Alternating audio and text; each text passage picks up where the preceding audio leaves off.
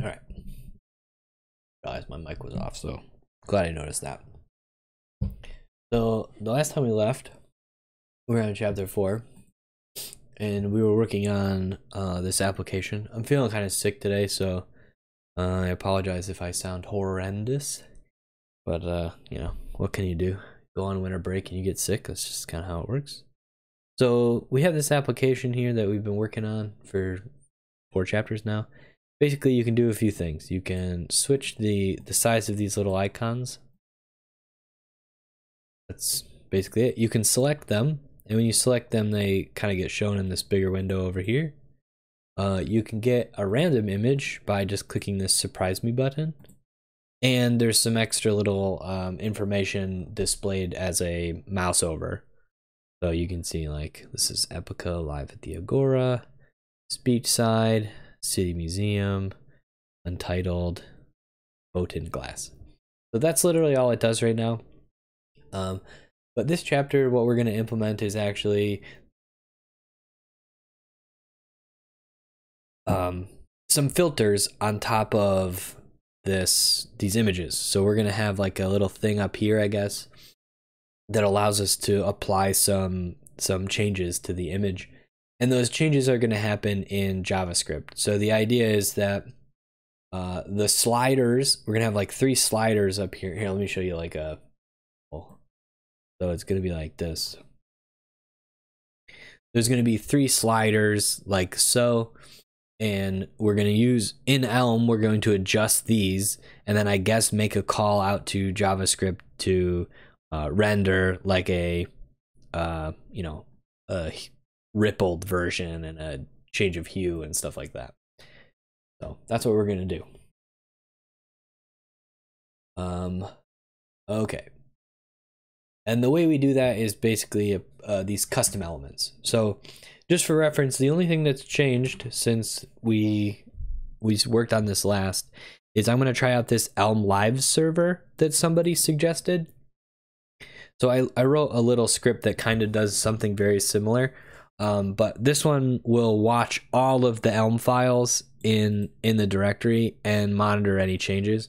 We currently only have 1 Elm file, but if we had more, it would be a lot easier to deal with if we use this Elm Live thing instead of what I was doing before, which is basically just using the Linux file system to search for changes on this particular file. So it's using some other tool. I think it's called Chokidar. Chokidar, I have no idea. And it just builds all this stuff and serves it for us. So we're going to try it. I don't know if it's going to really increase the productivity of our workflow at all, but we'll try it out. So that's running in another terminal, and then I just have my terminal where we work. So right now we have basically a few things. For reference, I'm just kind of going through all this. Yeah, I'm not using the onNotifyWait script anymore. I mean, again, this is basically doing the exact same thing. It's just that, you know, it is doing the same thing. It's probably unnecessary. Yeah, I don't know. So anyway, we got some type alias for a photo that just represents a record containing 3 fields: URL, size, and title. And essentially we have some decoder that allows us to read a, gosh, I forget how this works. Hang on. Okay, so we make this get command or a get request to this URL, which just gives us back a few photos. Essentially, we can just open this up real quick. It's just like this. So all we're doing is decoding these records. That's all we're doing. The wrong thing. And then we know where those photos are, so we just display them at some point. So that's our URL, and then we expect some JSON that we can decode for these photos, right? So I showed you this before, but that's basically what we're decoding: a URL, a size, and a title. So there are some cases where title is null, so we just deal with those by setting it to untitled. That's the idea. So it can deal with the nulls, which is nice. We have basically a model that keeps track of two things. I forget what this status is exactly. Oh, here's our status. So yeah, we haven't really done anything with this because we don't really have a way to model errors. So there's really only two states. There's a loading state at the beginning where I don't think anything happens. It's just when the photos aren't being showed. And then after we make that GET request and we process all of the JSON and we then display all the images. That's the idea. So you can see here, this is our initial model. So, oh, and just for reference, this chosen size is this piece right here. So it starts at medium and we can pick large, small, medium, etc. If you have any questions about what's going on, I'm sort of just refreshing myself how this code exactly looks because it has been a week and a half. So it's been a little bit of time. No water today either. We're drinking tea, otherwise my throat's gonna, or my voice is gonna go to crap. So we're gonna try tea today. This here just allows us to put the radio button. So it basically takes a selected size, and what is this size for? Why do we take two thumbnail sizes?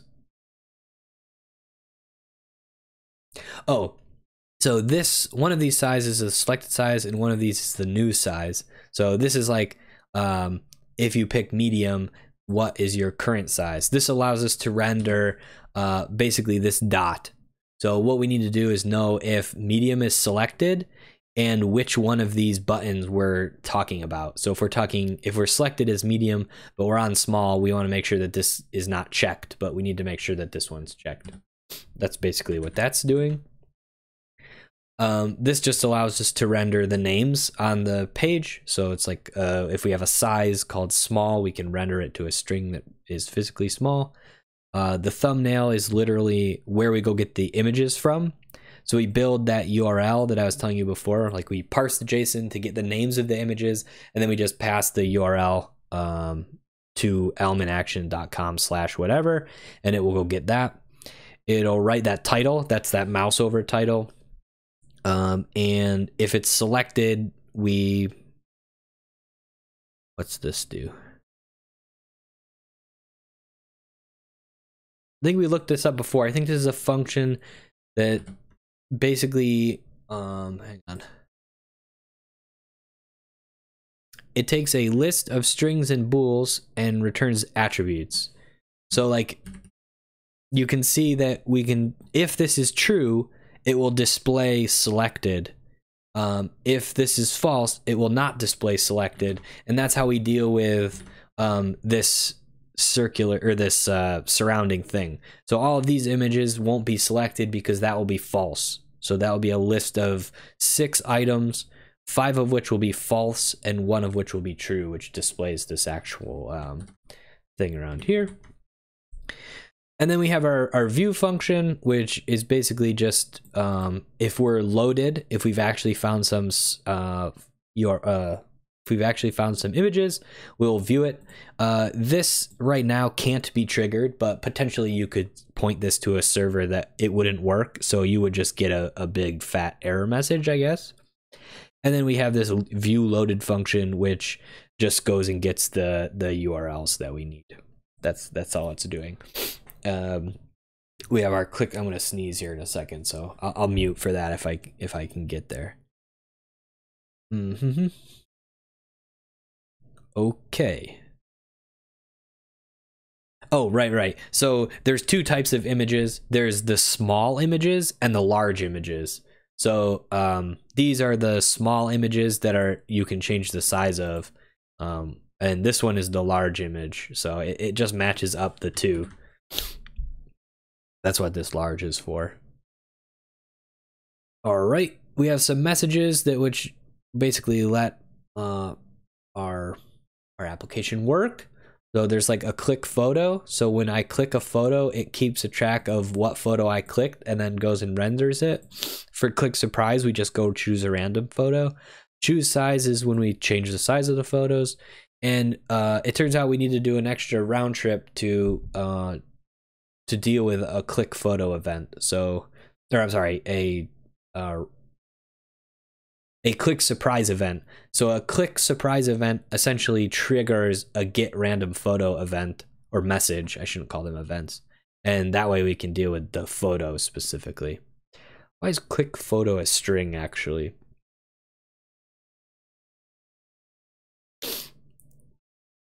Why is click photo a string? We'll have to look at that in a second. I'm not sure why that is. Okay, so yeah, selected URL is basically like if you have a loaded photo, you can just show the photo. We have some, this is our actual update. So again, this is like a view update, model view update, I guess. That's what the architecture is called. Very similar to React if you've done JavaScript. But this deals with this. So you can see here is where we deal with this get random photo thing. So when you click surprise, if you have a loaded file, this is what does the got random photo. So this is what actually selects a random photo and then returns a message. And then that message gets sent back down to here. And then we re-render our model with the new photo, basically. Then we have some other bits here. Got random photo, got photos, blah, blah, blah. Okay, and then finally our browser element, which actually does the bits of work that we need. So we point it to a init, a view, an update, and then these subscriptions. So we haven't really done much with init. Basically, our initial command is an initial model and initial command. If I remember correctly, initial command just does the it actually goes and gets the photos. So that's what it's doing as its initial event. So we want to create an event to get things rolling with our HTTP requests. So that's what the init function does. This thing here we're currently ignoring, but we could pass configuration to the application through this, what would be a named parameter at some point. I don't actually know how to do that yet. I assume that's going to be talked about at some point. And subscriptions, I don't remember exactly what these are for. So I don't want to talk about them now, but I assume at some point we're going to learn more about subscriptions. There was mention of what subscriptions were. I just don't remember what they are at this current point in time. So anyway, that's our application. It's about 200, well, no, it's 200 lines of code, including white space, which there's a lot of white space in Elm applications. So this is probably not that many lines of code. We could probably inverse grep for non-white space lines, but I don't care that much. Okay, so let's get to implementing our thing. I shouldn't do that. I got to get back to being a good Vim user. What do we need to do? We need index HTML, and we're going to write in a custom element into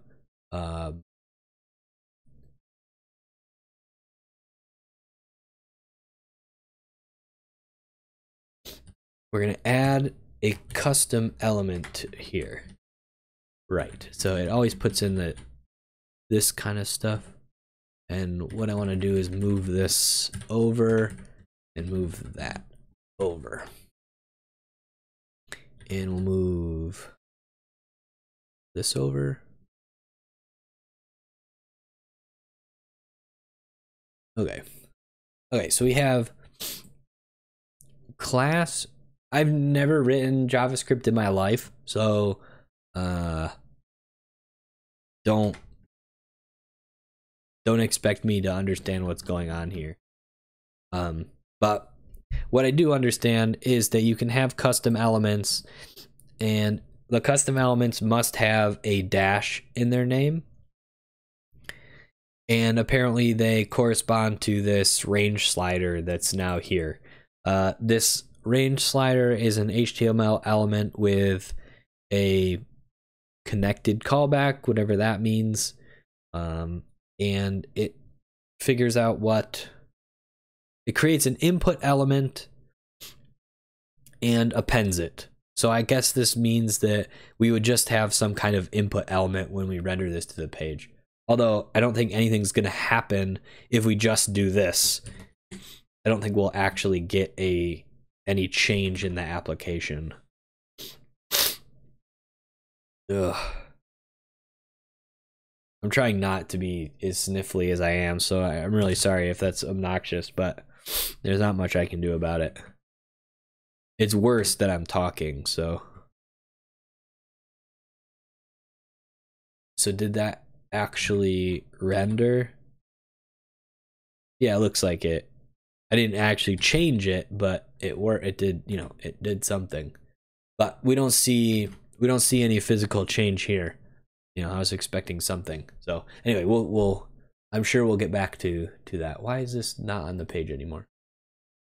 Weird. Okay. Let me go back to the code. So here we're using the class keyword that was added to JavaScript in ECMA. I think people say ECMAScript 2015. I'm not actually sure if that's true. Maybe I just made that up. It says, all you need to know about it is that connected callback declares a new method on the class, and we'll be working inside that method declaration to wire up our range slider.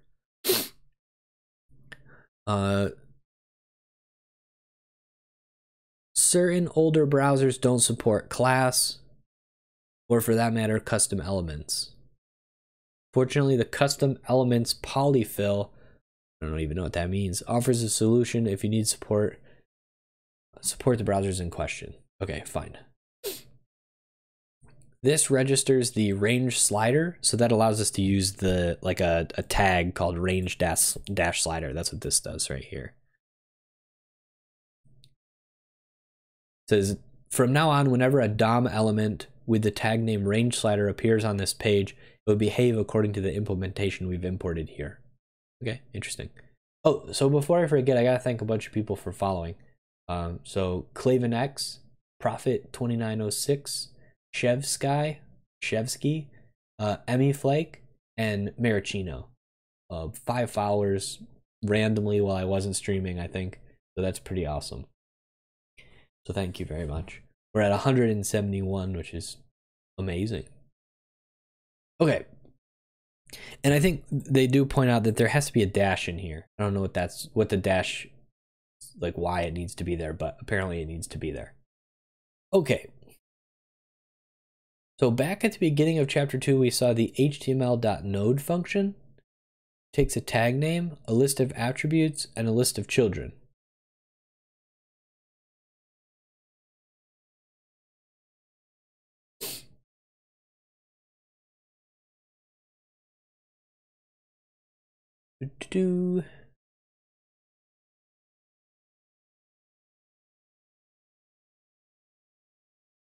Okay.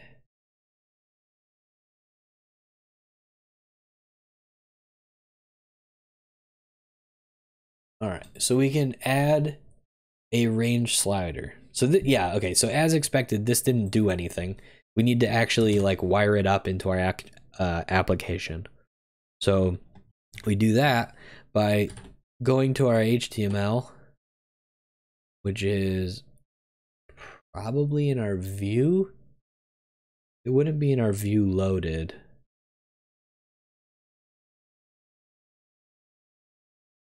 Where would we put this?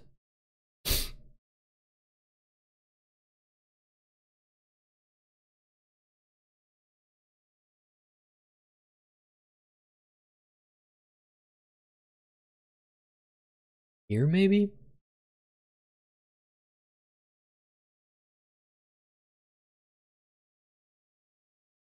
Not entirely sure where we're gonna put this yet, but let's put it here, I suppose. So we're gonna make a list here, but instead of this, it's gonna have to be plus this, and we'll probably have to add some parentheses around this whole jam. And then in here we could write something like, I believe,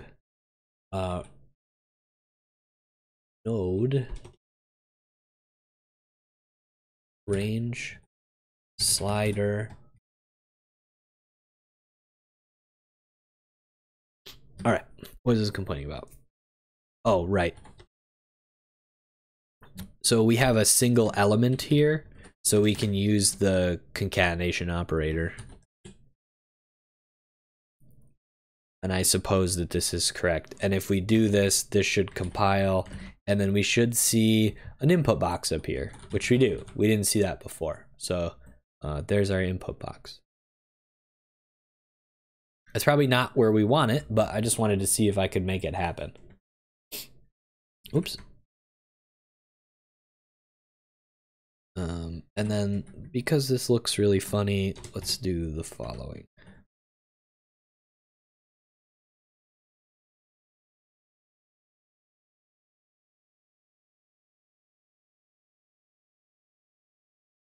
Can we format this? That's not the right one. Yeah, there we go. Okay, it'll format for us. So that's what it's decided.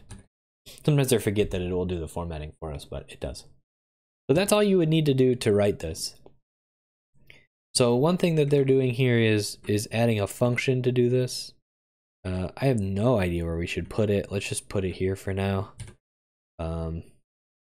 We could write range slider attributes children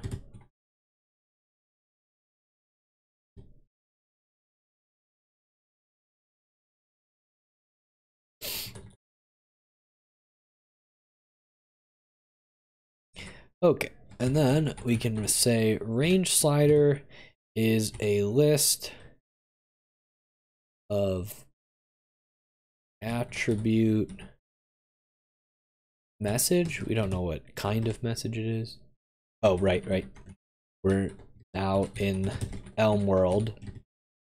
It's gonna then take a list of HTML message, and it's gonna return an HTML. Okay. Why is this complaining? Whoops.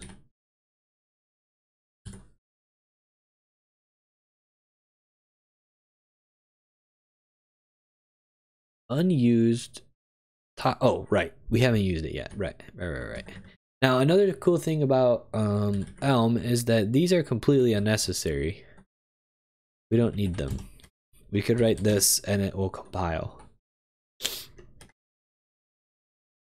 We'll figure out how to use this in a second. So these are just partially applied functions. So we're partially applying this to these two things to get back an HTML message. I don't think we're going to do anything with the attributes in children. Maybe we will, so we might need those later, I'm not sure. But that's all you need to do if you wanted.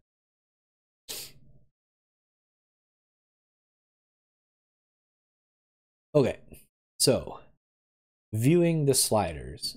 Next, let's invoke range slider to render the slides. Sure, you got it. So now we're going to write a view filter function.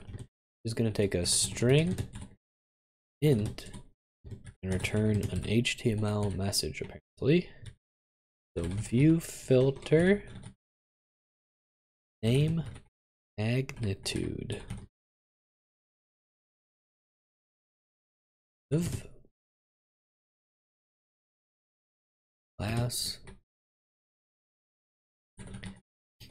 filter slider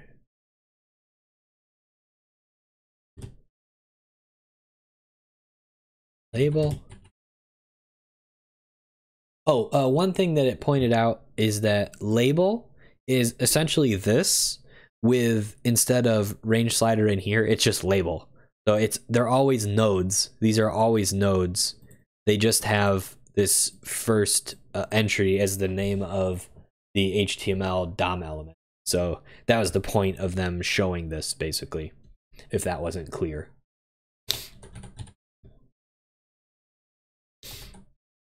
Same thing with text. Label text name range slider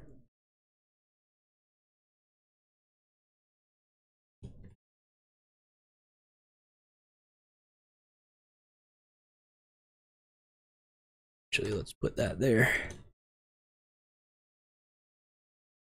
I assume that there's some sort of slider things that we'll deal with here in a little bit. Attributes.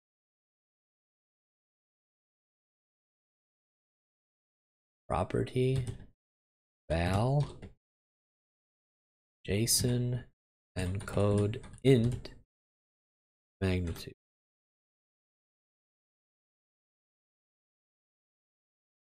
Why do I need this JSON encode? I don't know yet. Label.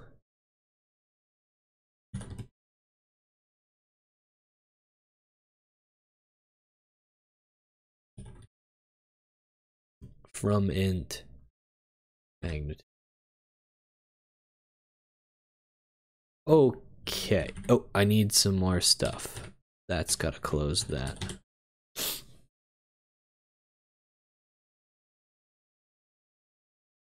Okay, so right, there's no actions here.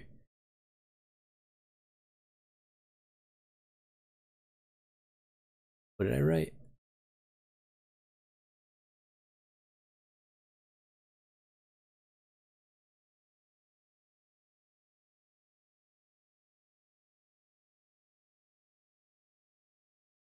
Do I not have JSON encode? I only have decode, I guess. Okay. So we also need to encode stuff, so let's add that. And then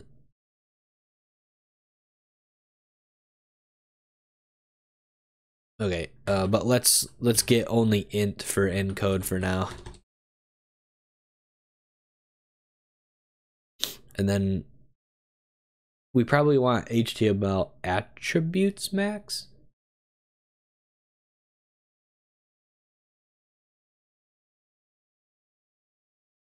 Or does it matter?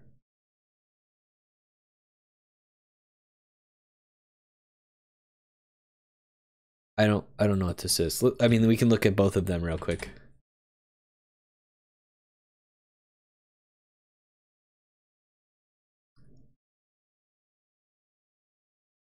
Well, it only takes one thing. So it's clearly not this. It's clearly this. So HTML attributes max. I don't know why I keep doing that. Okay, hang on, I gotta sneeze.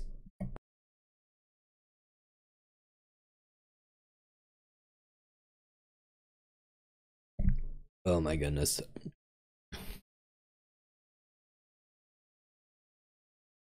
Attributes X. Okay. Now we're just getting not used, so that's good.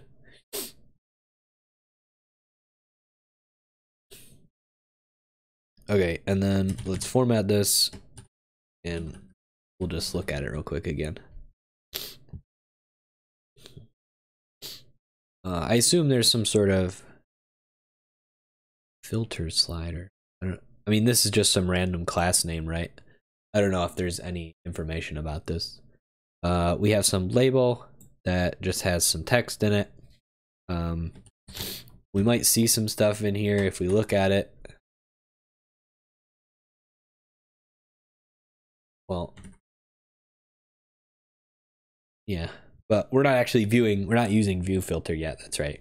We're just looking at the, we just have this written in here like this. So this isn't actually doing anything.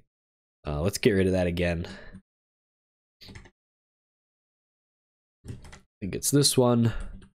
Get rid of that. Save.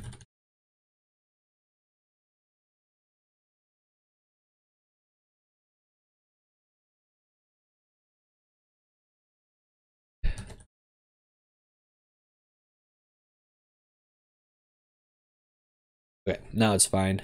Format real quick. There we go. Okay. So let's go look at that code again. So it says, here we're using JSON encode int, not to encode JSON, as the name might suggest, but rather to encode a JavaScript value for the HTML attribute property function.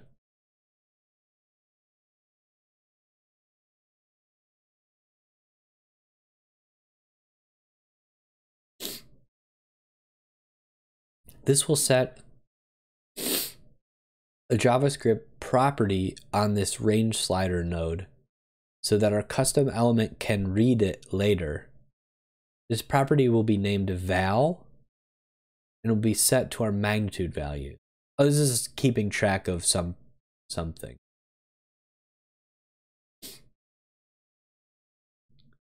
The JSON encode int function specifies what the property's type will be on the JavaScript side. If we had used JSON encode string, the property would have been set to a JavaScript string instead of a number. We'll look at this later. Can we see this in the HTML? I guess we'll find out. Oh, okay. So there's a section called ambiguous name. So it says the compiler will complain, and we will, we clearly need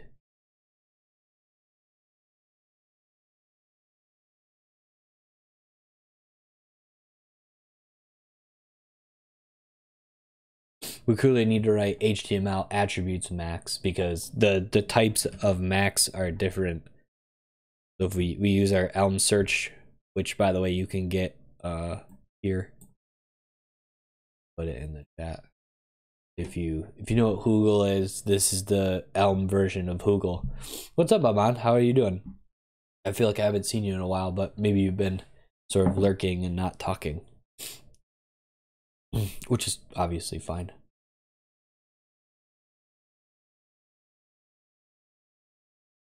This isn't PureScript, this is Elm, but the book we're working on is called Elm in Action. So if we do Elm in Action, you can see where the book is and where the code is that I'm working on. So we're learning Elm because I want to build a website. I was not doing PureScript in the past. I have not done PureScript. We tried to do Yesod at one point for web stuff, but it was just too hard. Oh, that's okay, no worries. This is just yeah, so we're starting with Elm. We may switch to PureScript at some point. I got some there were some people on Twitter who suggested PureScript, but they're saying like Elm probably makes sense for what you're trying to do, and if if things get more intense, you might find that PureScript will help you. So we may have to learn PureScript at some point, but we're gonna create a pretty simple website, so I think that Elm will probably be fine. And also, I feel like I get it, which is really nice. Like I feel like I'm making progress with how this whole thing is set up and works. I need to go get a glass of water again because I'm having a hard time. I'm having a hard time swallowing and stuff, so I'm not feeling particularly well today. So just bear with me for a second while I go grab a glass of water.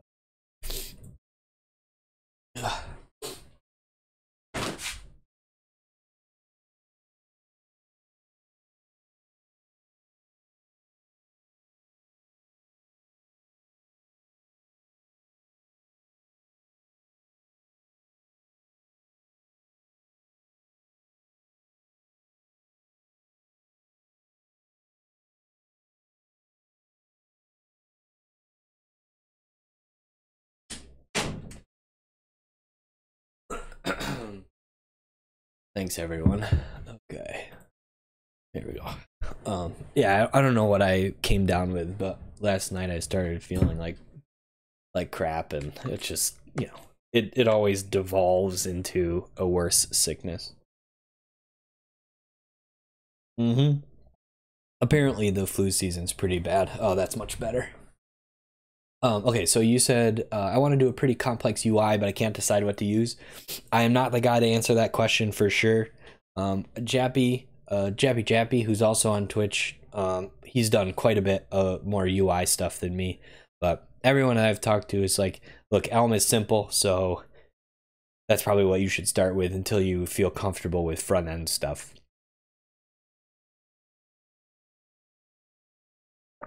And again, that's coming from somebody who already knows Haskell pretty well, right? That's the point.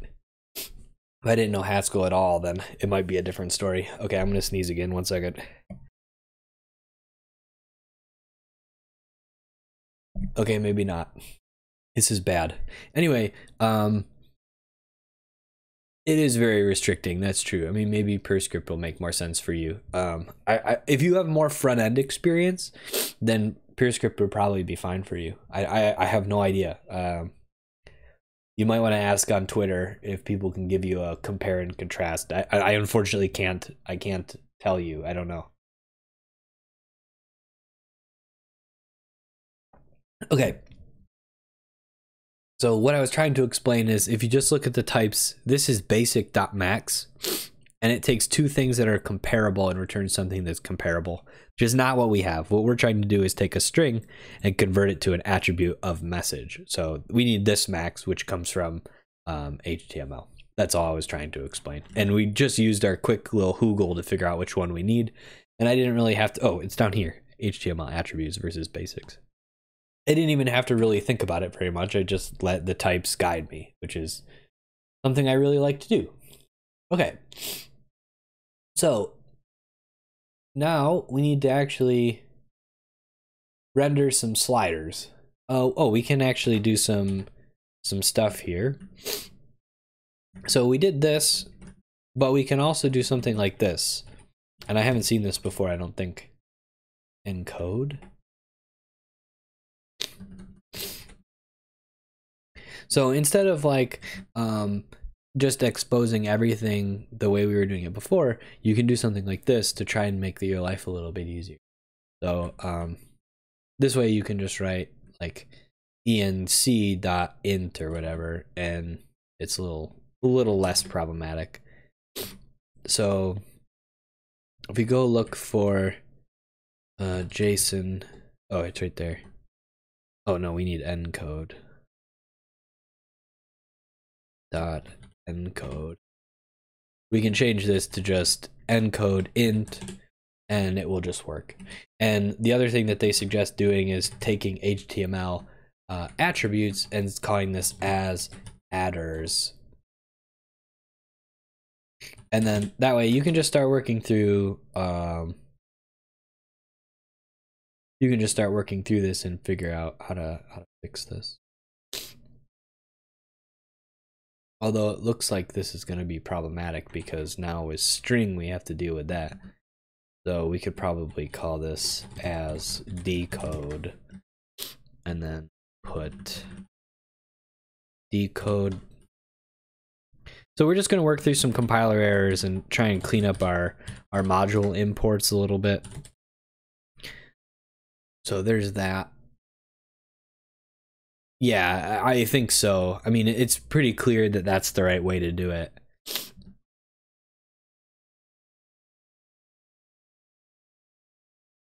Yeah, and this like exposing ... kind of gets you some flexibility when you're trying to write, at least. So it might make sense to even just remove the as exposing stuff and just fix the compiler errors now. Could you give me an example?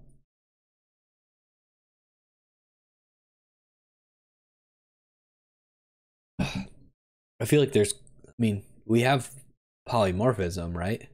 Maybe I'm misunderstanding what, like where you mean. I don't know, it's hard to say. Okay, so now we gotta fix that one. So decode dot list. So this just becomes decode. Property becomes adder.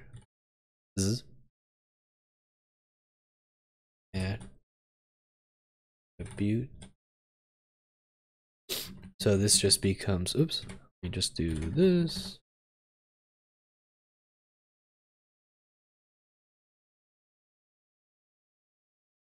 That should fix that. And then we're good.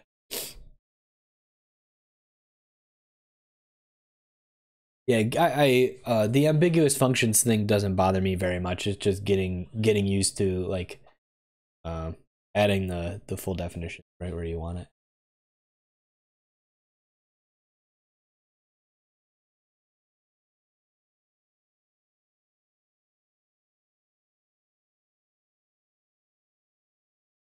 Yeah. I don't know. It doesn't bother me that much. Like the compiler tells me what to do more or less. So I kind of like that at least. But I could see how that would get annoying after a while. I don't know. I kind of want to remove all of these dots right now, but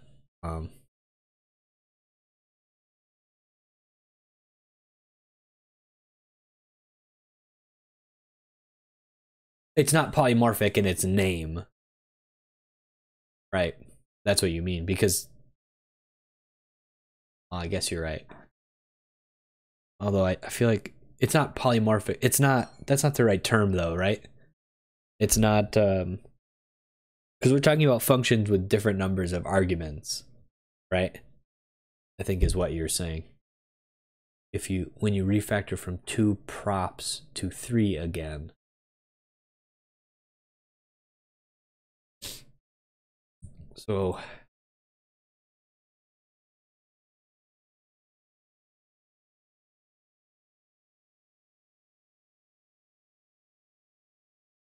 So if you write this, so this whole thing here, it's going to expose everything from attributes as well as give you the qualified. So mistype classes, fair enough. So everything in here is still ...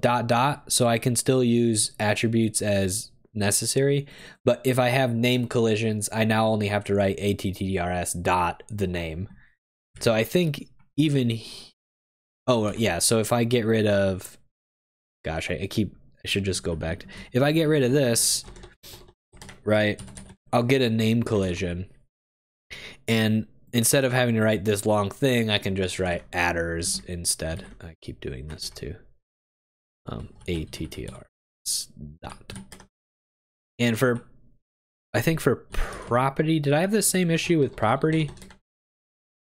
I don't think I did. So like you can have both of these. So you have adders max, and then this one doesn't need to be specified exactly like that. So it just saves you a little bit of typing. For something like HTML attributes, you know, we're using a lot of stuff from attributes. We're using a lot of stuff from HTML. So, you know, maybe we call this as events. You know, this is just as pipeline because we're only using a few functions. But maybe we don't need this exposing here because we're really only using one function. We don't need a lot of them. Random's probably the same thing. I probably should just use the qualified names. So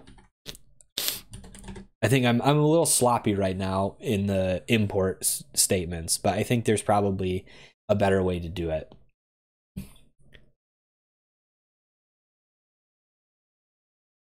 But we'll keep it like this for now. I do like getting rid of the ... here. And honestly, we're not using that much from decode either.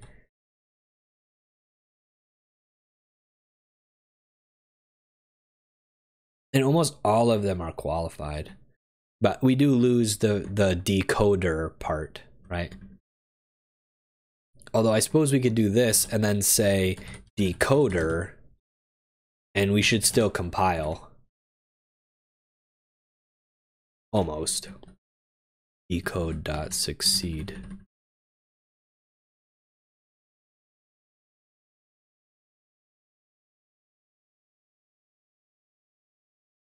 Yeah.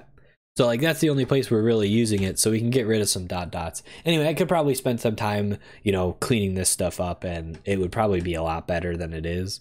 Like we can't possibly be using that much stuff from random, so you know, like this kind of stuff would probably be a lot cleaner if I didn't do it. But anyway, we'll deal with this stuff at some point.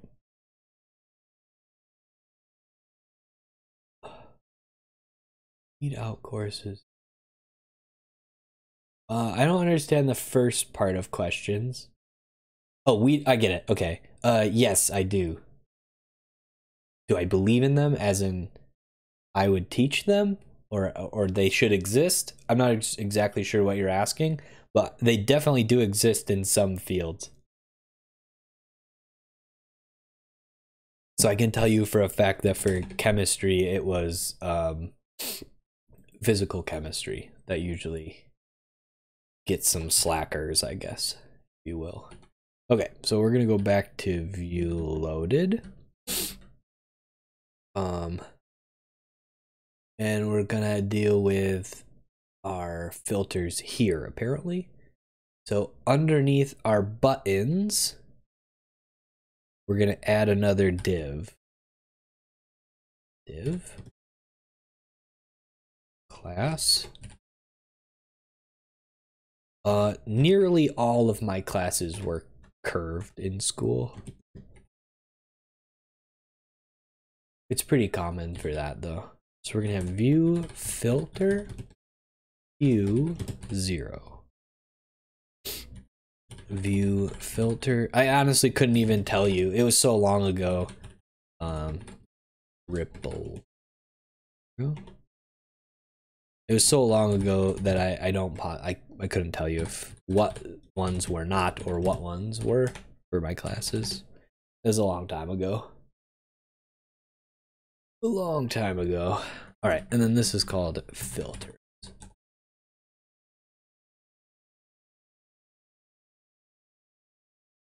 No, even if they're curved, you can still lose people. Right, like you just have to be below a D on the curve, right? Outliers still would fail.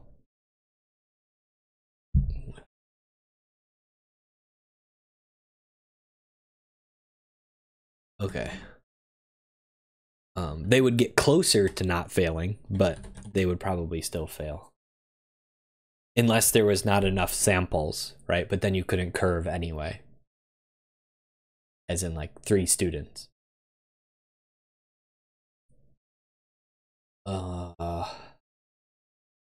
Okay, so now in theory we should get, assuming this compiles, which it does, we should get some stuff here that are just inputs. These don't do anything yet because we don't have them set up. They're just input boxes. But you know, I assume what we're gonna do is mess with the input box in the JavaScript side to turn these into sliders and then handle their values on the Elm side. I'm not exactly sure what we're going to do, so we'll just keep reading. But there's our, why is there no 0 next to them? So they show a 0 next to them. Why do I not have that? That should be the label, but I'm not getting that. Why not?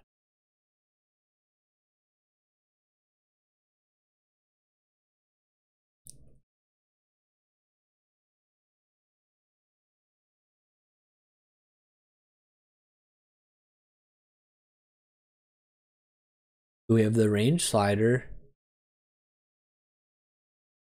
max, with its property. And then we should have a label next to it that takes the magnitude and displays it as a string. Why is this label not there? Is it just not the right color?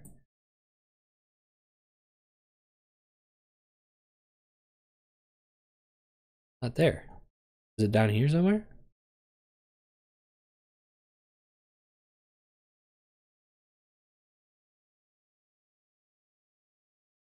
What's going on?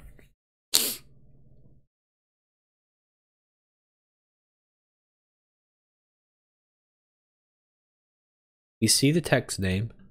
We have the range slider with basically nothing in it, right?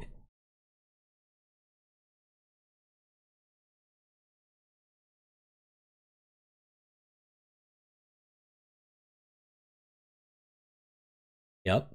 And then text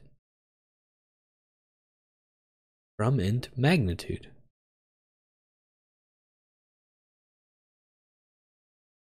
Why is it not there?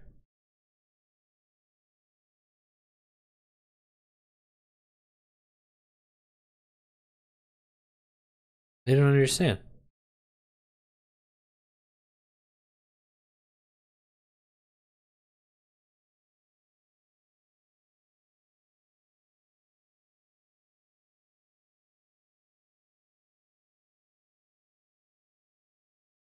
So it's behind the slider? What if I delete it? There's the 0. Okay, so something's up with the CSS basically. The 0 is underneath the input label. I don't know how to fix that like immediately, but it's still there.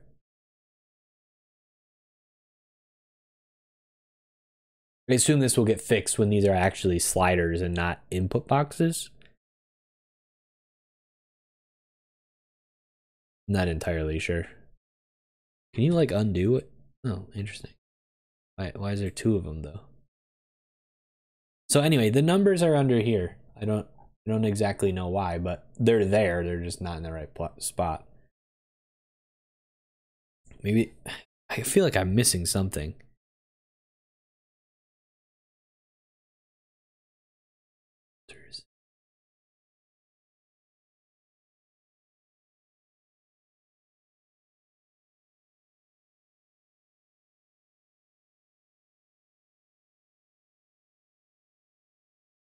This does nothing. Okay, I'm thinking about this too much. It's not worth my time.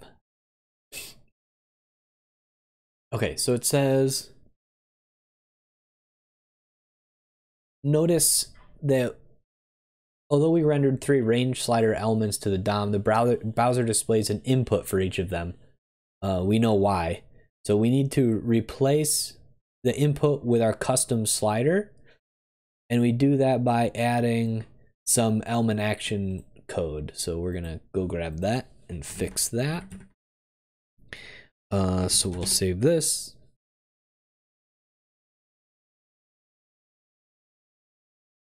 And down here,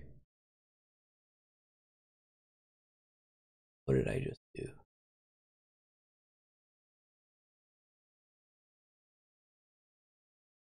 So next to our style sheet, up here, we'll put these links.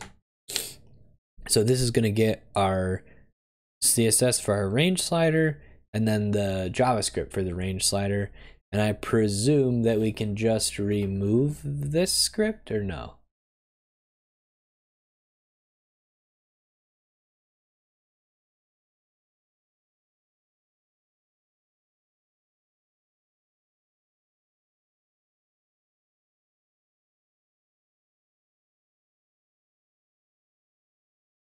I mean, we can just look this up, right? All we gotta do is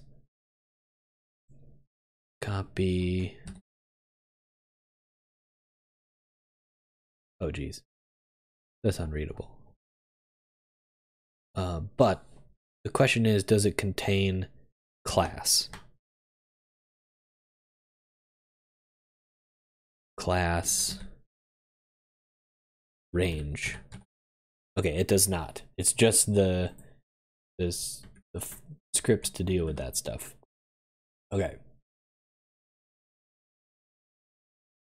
So all we need to do is create this append child input var JSR equals new JSR input. You put semicolons after stuff? I think you do. What is what eyesore? The JavaScript? Because yeah, it hurts my eyes as well. I was just looking to see it. Oh, okay. Oh, then I need another one of these, right?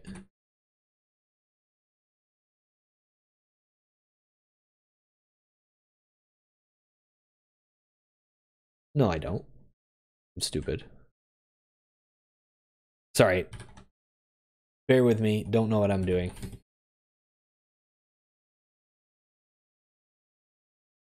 max this dot max values this dot val. So this is really only useful when like I'm trying to incorporate, for me, when I'm trying to incorporate code that already exists in the JavaScript world into my code. I don't know how to write JavaScript, so like I probably will not write much of this. Okay, so this is like, we create an input object, add it, like, I don't know what this means, and then we turn it into a JSR object? Why do I need to assign it? Like, is this necessary?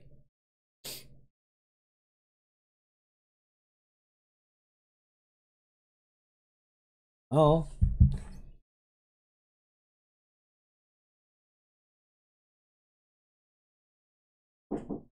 Hey. Thank you. Yeah. It's the Foxtrot stuff? Yeah. Okay. Okay. We got tea, folks. It's exciting.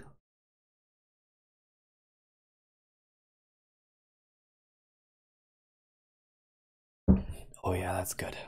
So this tea is like a mix of mint and chamomile, basically. It's a really good tea. A little expensive. Oh, it's got other stuff in it, I suppose, but anyway. So apparently we've now sent a value. So this value comes from our Elm code and gets sent into here. So I'll show you. Right, so this is that property. So we're taking our magnitude and we're setting it off, or setting it as the a property on our range slider, which we're getting from JavaScript. So yeah, I don't know what the JSR does at all. Yeah, it's going to make a slider of some sort. Actually, that's not true. It's not doing a slider. It's doing some sort of image manipulation, is my guess. Wait, no, it can't do image manipulation. It just does the slider, I think. I'll be honest, I don't like the way this looks already, but there's not much I can do about it. So now we have our slider. I don't like so here's what I don't like. You see how this goes just to the end, but starts at the beginning? I don't like that. It should be, like, my opinion is it should be all the way right, and then this shouldn't have like some space here. But you know, I'm not a designer. So anyway, now we have our sliders. So my guess is the JSR thing is doing the slider part. But anyway, we can now see our numbers.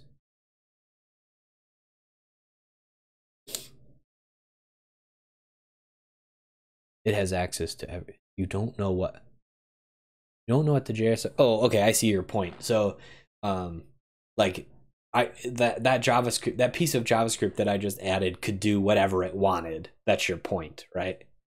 It doesn't need to be. I'm not. Well, maybe that's not your point. I'm not entirely sure.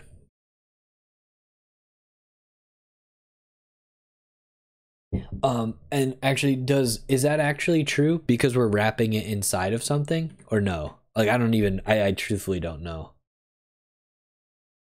I want to look at this. So if we put this inside of this thing, does it still have access to everything, or only the properties of itself? I don't know anything about this HTML element. Does it separate itself from the rest of the DOM, or no? Access to everything? Okay. even wrapping it in this doesn't really matter. So this is really just for show, is what you're saying. By wrapping this, we're just like, yeah, it's kind of okay. That's good to know. I really expected this to mean physical, like sort of physical separation. Like when I put stuff inside of this class, it means that it's only in this class, but that's not correct. That's very useful information. I like JavaScript already less.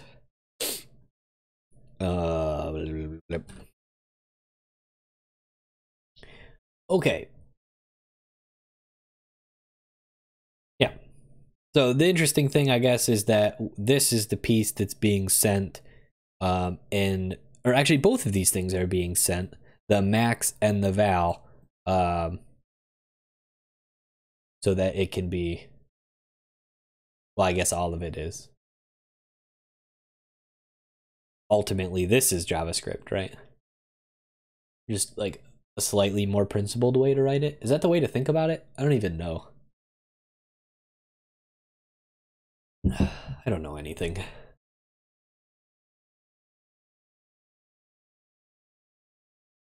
Okay, so it says, naming this property val instead of value is no accident. Elm applies special handling to the value property, so it's best not to choose that particular name for custom properties. Yeah, it's like just kind of a principled way to do it. There's a lot less flexibility. Okay. So we've now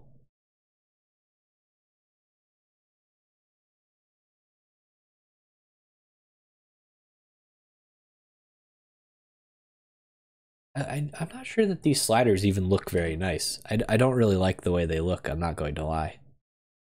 I don't think that they should look this way. I don't think any human being would want them to look that way. But, okay. I should get off my high horse as if I'm a designer. Alright, so now we're going to deal with custom events. If you take a quick glance at JS range, we can see that the slider emits a custom event called update. No, we're not doing a CSS stream, Jappy. Not anytime soon, anyway. At some point, we will need to do a CSS stream, but it will be inside. As often as possible, I'm going to work inside Elm. Like, I'm trying not to leave Elm as much as possible. We'll use the, what's it called? Elm UI or whatever to do CSS and stuff as well. We'll try. We'll see if I can do it. Okay. So the slider emits a custom event called update from its range object as the slider slides. Yeah, the cascading part is always the part that confuses me. So this event reports the current slider's value, so we'd like to listen for it and update our model with that value. Our Elm code can't listen to events emitted by the JavaScript range object itself, but it can listen to events from the range slider custom element. We can add a quick bit of JavaScript code to listen for the range object's update event and broadcast its value from the range slider so that we can hear it over in Elm land.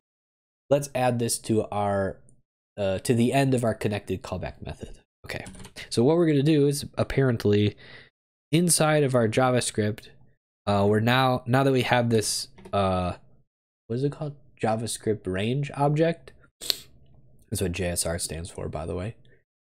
We're going to generate an event so that on the Elm side we can listen to it. So var range slider node equals this. Why do I need that? Can I just use this?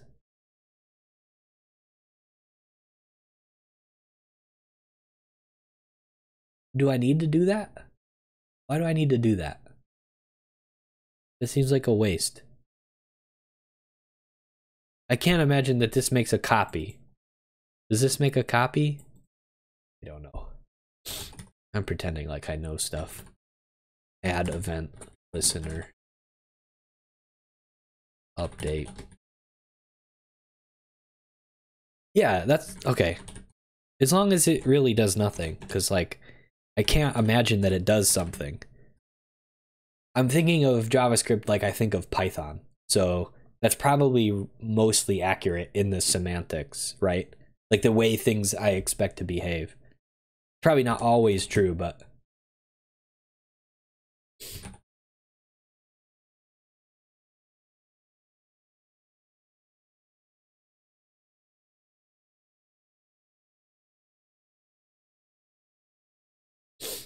detail. Users slid.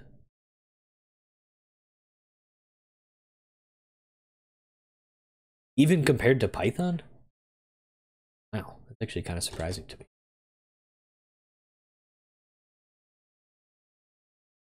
Okay, so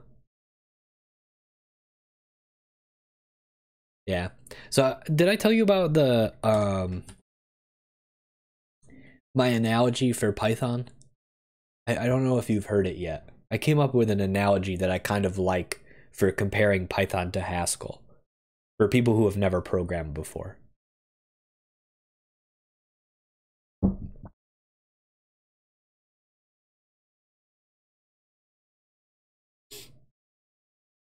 Okay, so the idea is basically with Python, you're basically assembling a puzzle where all the pieces are square, right? You could basically fit anything together that you want, but you know, you're not guaranteed to have the right shape when you're done, right? Whereas with Haskell, you get to make the pieces the shapes that you want to make them, and you can ensure that they all fit together in the right way. That was the analogy I came up with recently, and I kind of liked it. I thought it was a decent analogy anyway. This has got to go back over here, I guess. Yeah, I think that it just kind of it fits nicely.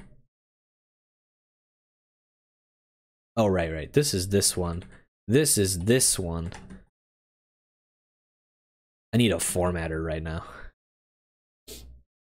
Yeah, I think it's like an easy way to explain what the difference is between something like, you know, Haskell, Elm, etc., or really a strongly typed language that guides you via the type system. Oh no, versus something like JavaScript and Python. Ugh. Did I say that backwards? I don't even know. I'm very tired and sick. Okay. Dispatch. I'm not that worried about it. We're hopefully going to be done with this very soon. Event. No, this has got to go inside. That doesn't make any sense.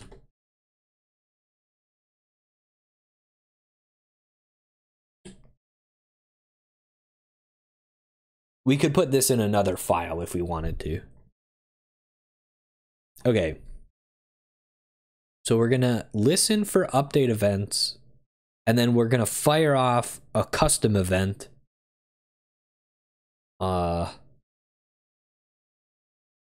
With some detail, whatever that means, user slid to and some value. So I guess this is how we get back messages from JavaScript, by firing off these custom events. Okay. Now, whenever the user drags the slider around, our range slider element will emit a slide event with the new value. Internet Explorer, I don't care about Internet Explorer. Apparently there's a different way to deal with custom events. It doesn't say that it does, it just gets an event. Here, I can show you what the book says. Can you read that?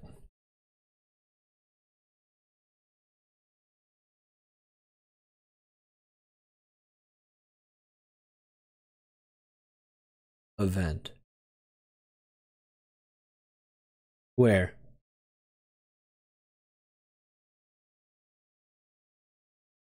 What function part?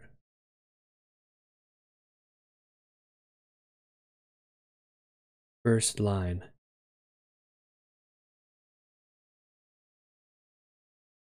First line of mine?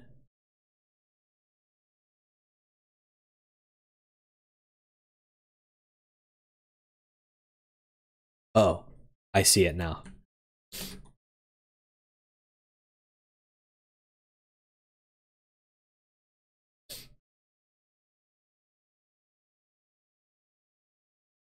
What's up, Warren? How are you? So, lm value. There, right? That's what you mean?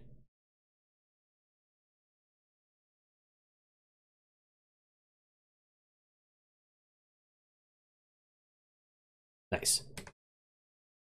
Wonderful. Actually, I think you told me that before. I can't remember where.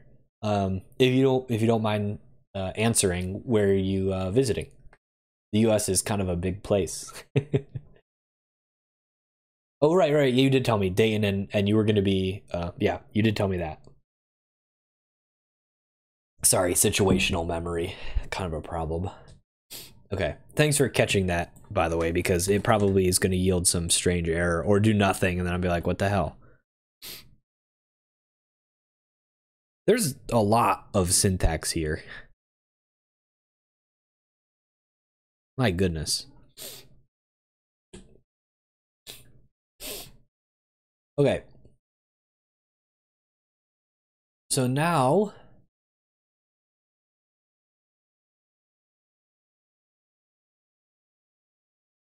Okay, so it says, now that we're dispatching the slide event, how might we respond to it in Elm?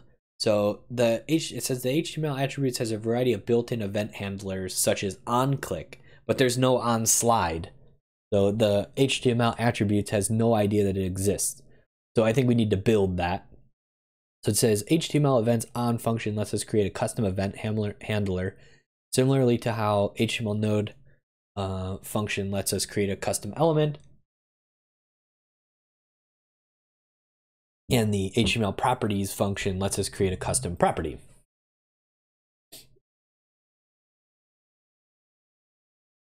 So this is going to give us a JavaScript. Well, let's do it this way. They might show us an easier way to do it. I mean, again, I don't know what I'm doing, so you have much more familiarity with this stuff than I do, so on change doesn't really mean much. Well, I guess it does. With on change, do we know what the value would be? What's going on, Lumi?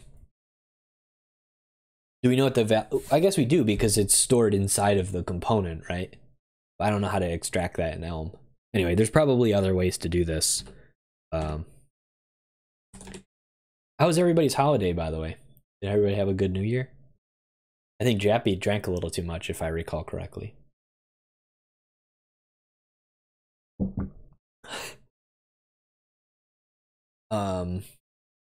Okay.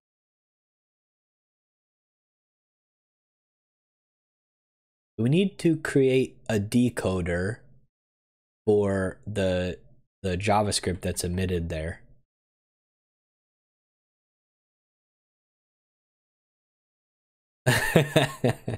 We've all been there. So our our event is going to look something like this. User slid to, you know, n.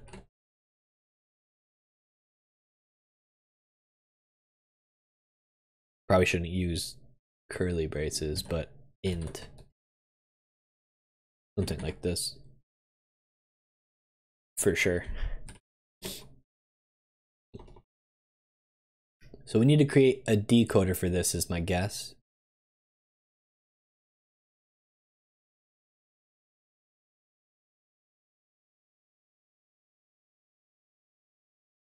Right, so let's look at our other decoder.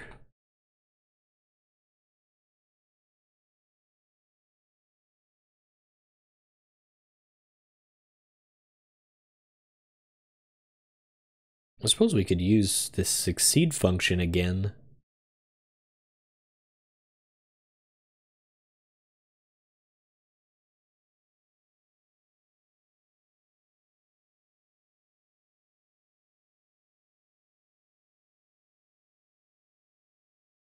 Let's not do that. Let's just, so we're gonna say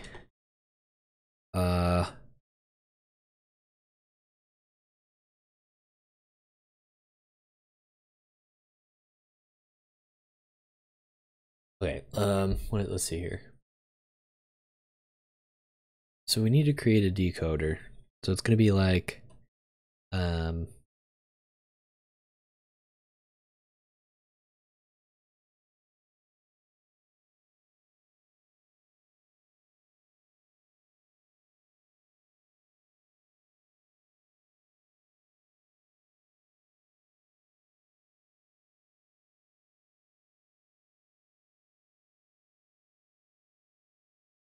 something like this. Field. No, the decoder is just this. It doesn't take any input. Field detail.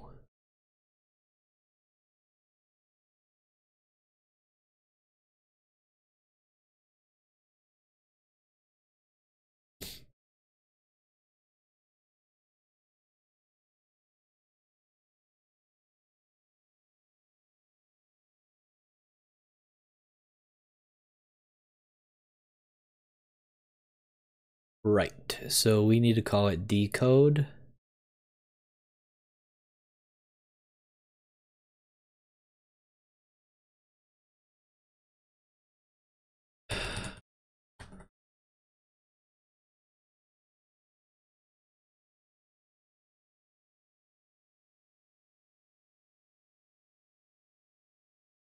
What did I just do?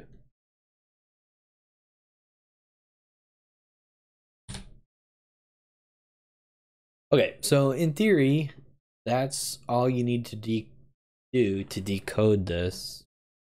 I really wish these stuck.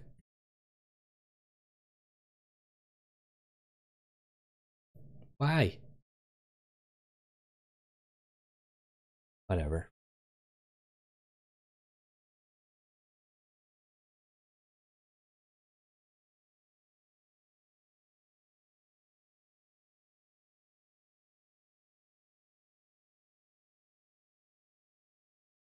Okay, there's a convenience function in JSON decode for the case where we want to call field on another field. We can use at. Okay, so we can write, instead of this, we can write decode at, and then nest our fields, like so. And we're going to expect an int there, something like this. That's a pretty convenient function. Okay,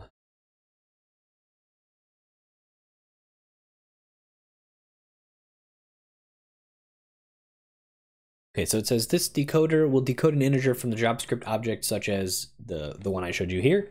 But is that what we want? Let's look at the type of on again. Which on is it talking about?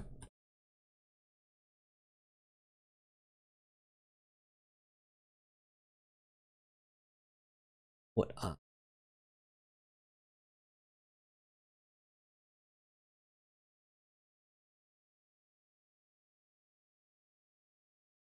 I have no idea what it's talking about. What on function are we talking about here?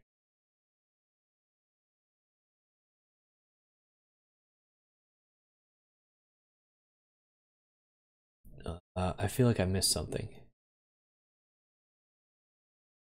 Oh, okay. Let me read this again. So the on function lets us create a custom event handler. So the custom event handler has type string to decoder message to attribute message. So what we really want to do is create a message, not we're gonna need the decoder, but we need to like deal with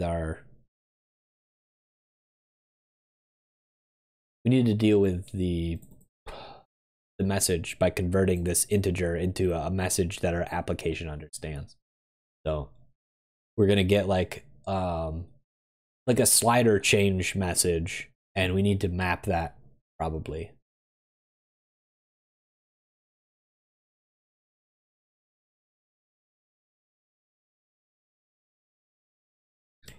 Okay, so here we probably only, according to this, we probably only need on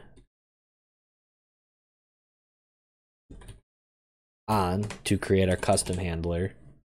And then we're gonna say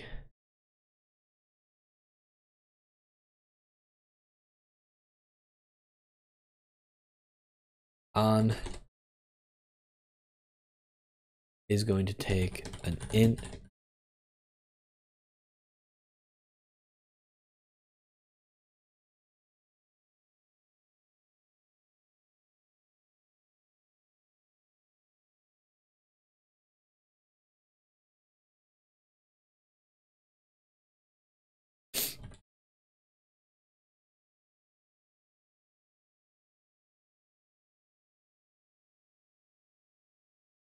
here, let me bring this up to the top. Detail user slid to decoder int. Oh, this is just the implementation. I see. So we're just moving this inside this function.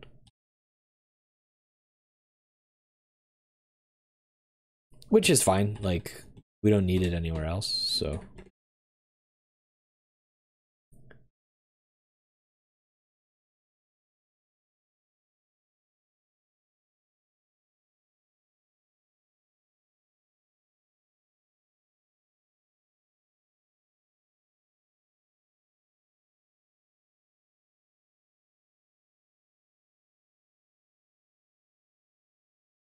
I think I called this just decode. So decode map to message detail user slid to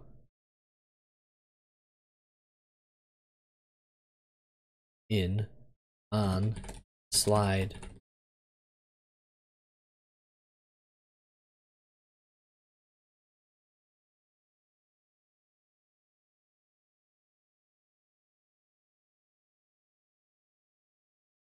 So this is just going to be our function that converts our integer to the message we need.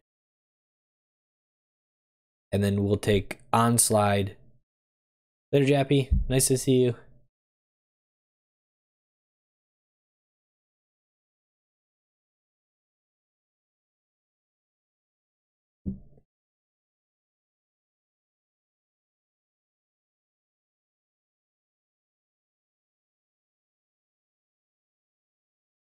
What is this complaining about?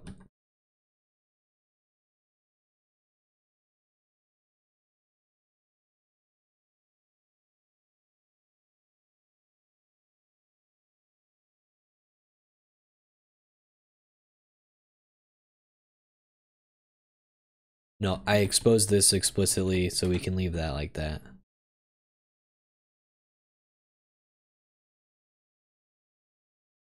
Something is off.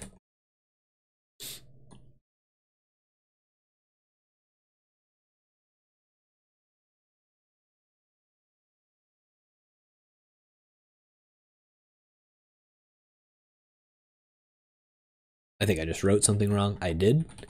This should be that. And then there you go. So what I had here was obviously wrong. It's the to message from here, which is a value, not a type. So it has a type, but it's not a type. So can't write that. Excuse me. Okay, does this make sense so far?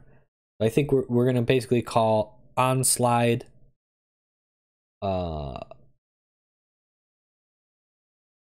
and this will give us an attribute message, which is interesting. Oh, that's our, this is our this is like on click. That's the idea. Then it says, you notice how on slide takes int to message? This is because we need it to be flexible. We plan to have multiple sliders on the page, and we'll want to each of them to have a unique message variant so that we can tell each message apart. The to message lets us pass in an appropriate variant on a case-by-case basis, which will come handy later. Refactoring using pipelines. So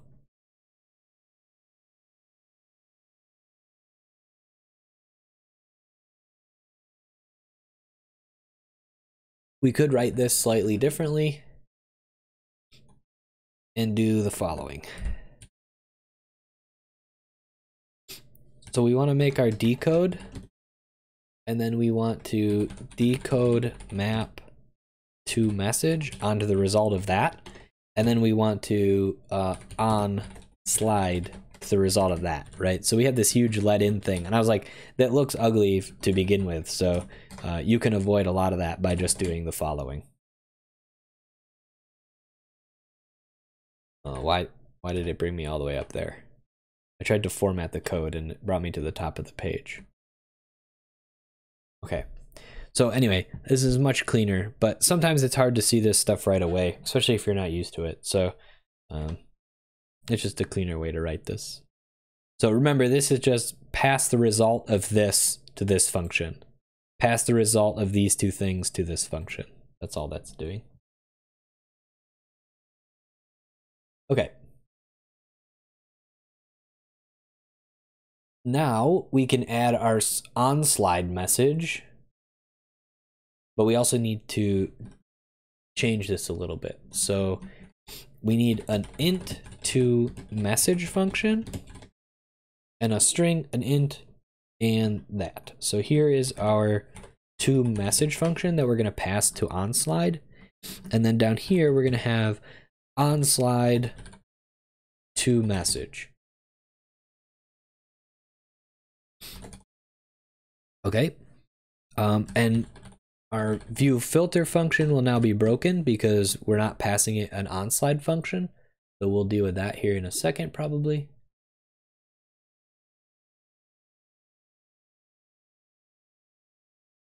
So it says we have 3 filters, each of which has a name and a magnitude. How should we track their current values in our model?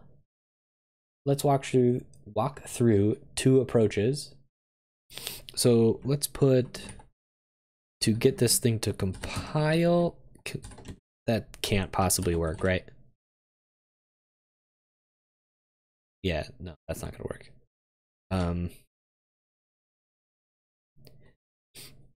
Well, anyway, this is broken. We'll deal with it in a second. So we get a few options for storing these values for hue, ripple, and noise in our model. We could just have a records, store the filters as a list of records. Yeah, I'm just going to show this on screen because it's going to be a little harder to deal with. So we could do this where hue, ripple, and noise are separate integers, or we could have a list of records. And this is what this would look like. Either we start here, like hue equals false, noise equals 5, or a list of records like that. Okay, before we continue, I need to use the bathroom because I've been drinking a ton of tea today and a ton of water. So usually I try to take the break around 9:30, but we're, it is what it is. Interesting. I didn't notice this before. It puts the error message up here. That's awesome. I didn't notice that before. So this is Elm Live, by the way, if I didn't mention that before. Anyway, I'll be right back. Give me just a few seconds to use the bathroom. Be right back.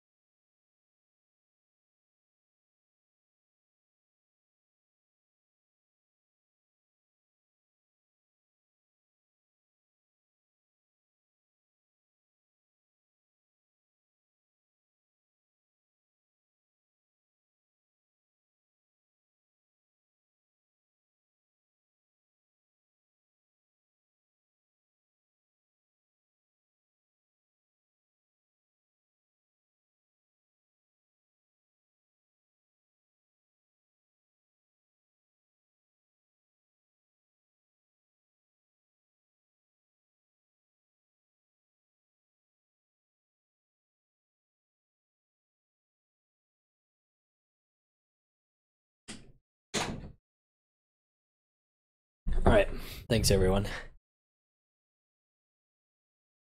Oh boy, I almost hit the wrong button. I almost just hit stop streaming. That wouldn't have been a good one. All right, so before I keep reading, my personal preference is going. Oh, I should show this here. My personal preference would be to just put hue, ripple, and noise as their own entries here, because not like if I do this, I have to go find the hue, the ripple, and the noise every time. Like there's gonna be a ton of filtering. But we'll see what it says or what they think. So it says each model has its own strengths and weaknesses. I'm just going to show this on stream. It's going to be a lot easier. So it's like our updating model will be, you know, slid hue, slid ripple, slid noise, or slid filter. I'm pretty preferential to this at this point. Yep. This is exactly what I was thinking. We're going to have something like this, which I don't like.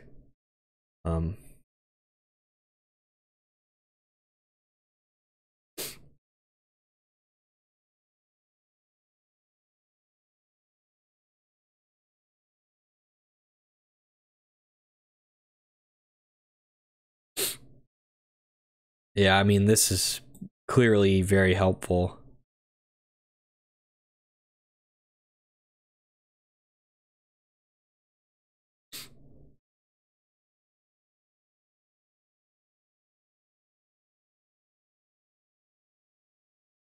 I don't know.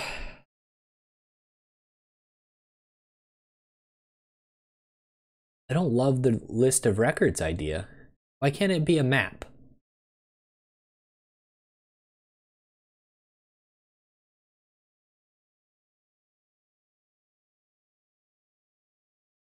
Don't we have a map in here?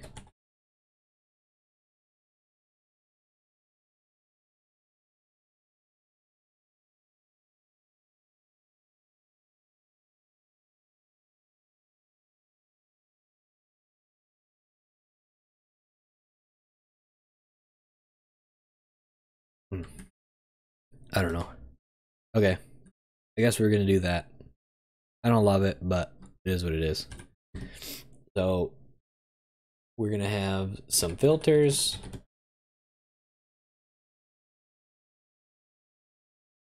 Which is gonna be a list of records that contain a name.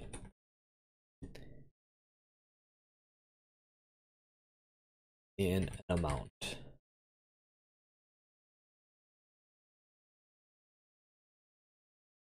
Isn't there a map? Why is this hard? I feel like there should be. Elm documentation.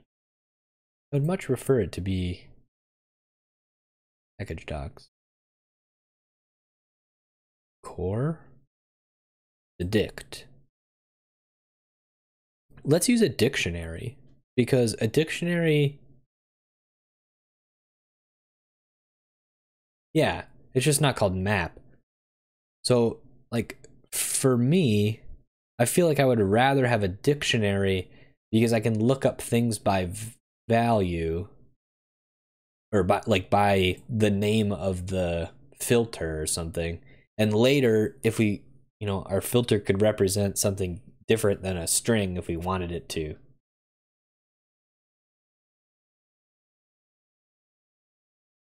I feel like this is going to be better because I assume that there's like keys. Yeah, so we can get a list of the keys if we need them. We can get a list of the values if we need them. Things like this. So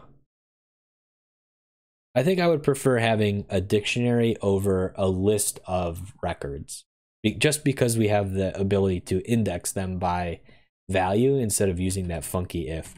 So, and also this gives me a way to like just play with this code a little bit more. Instead of like implementing exactly what's in the book, I'm implementing something slightly different. So let's do this. So it's going to be a dict from string to int. There's no integer. And we can import dict exposing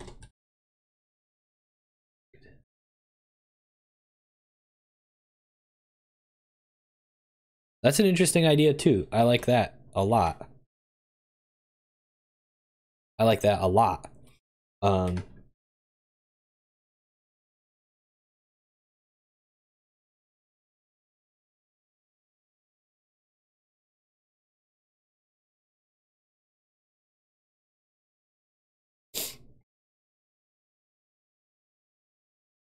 A hue, a ripple, and a noise.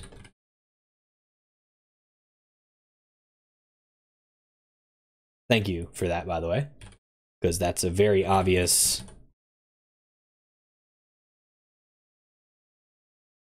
improvement from a string. Because we can pattern match on it, it's, you know, a lot more obvious to deal with. And yeah, I like that a lot better. Okay, so from here, we're gonna have some issues probably. We'll just expose the entirety of dictionary and see what happens. Yep. So this is fine because we know that's gonna fail, so we'll fix that here in a second. What we need to do is deal with our initial model. So our initial model is going to be basically a from list. And here we'll just have our list of stuff. So we're gonna have hue. Oh, this has gotta be a tuple. Hue 5. Ripple 5. And what's the other one? Noise.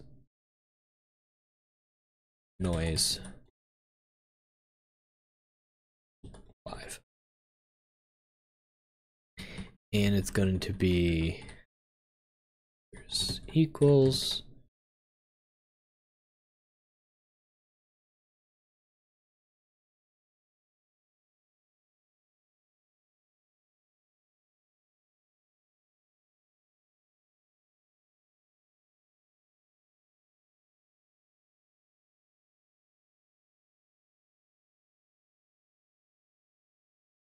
oh, interesting.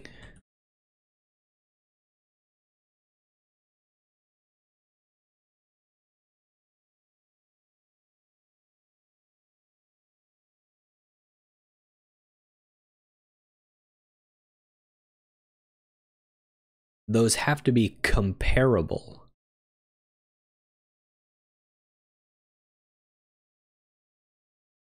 How do I make something comparable?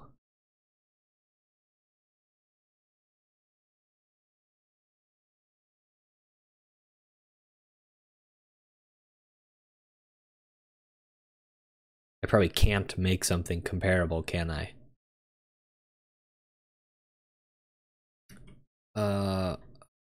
How do I do this then?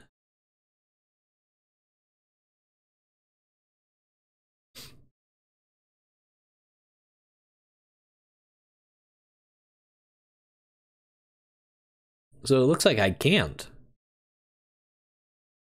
Or unless there's an actual enum type.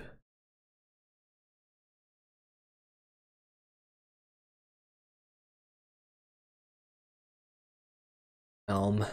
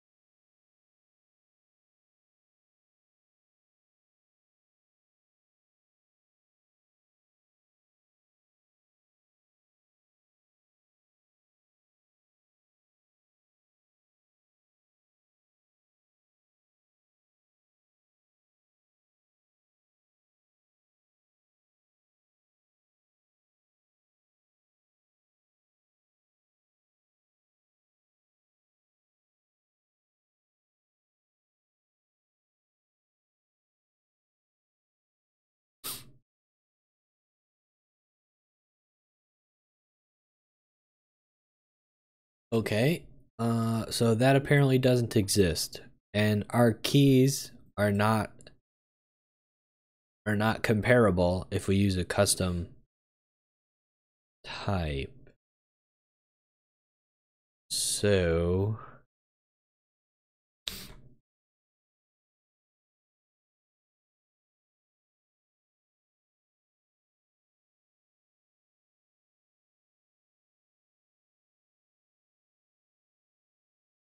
as far as I understand, there's no way to make these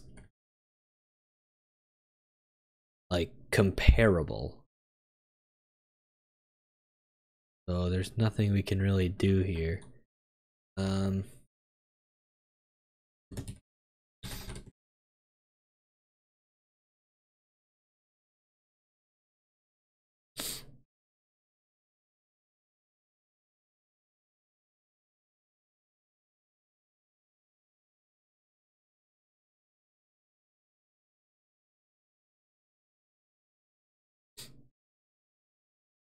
yeah, I don't think you can do this, right?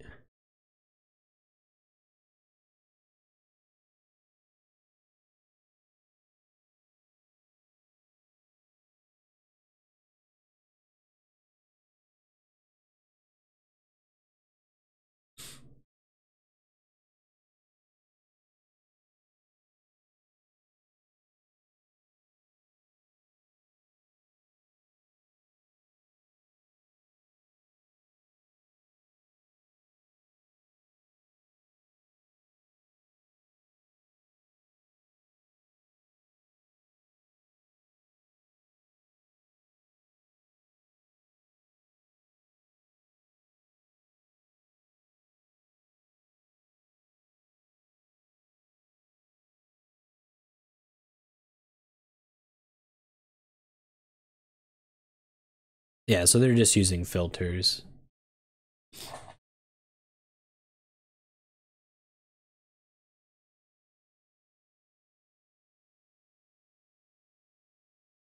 We could create this function.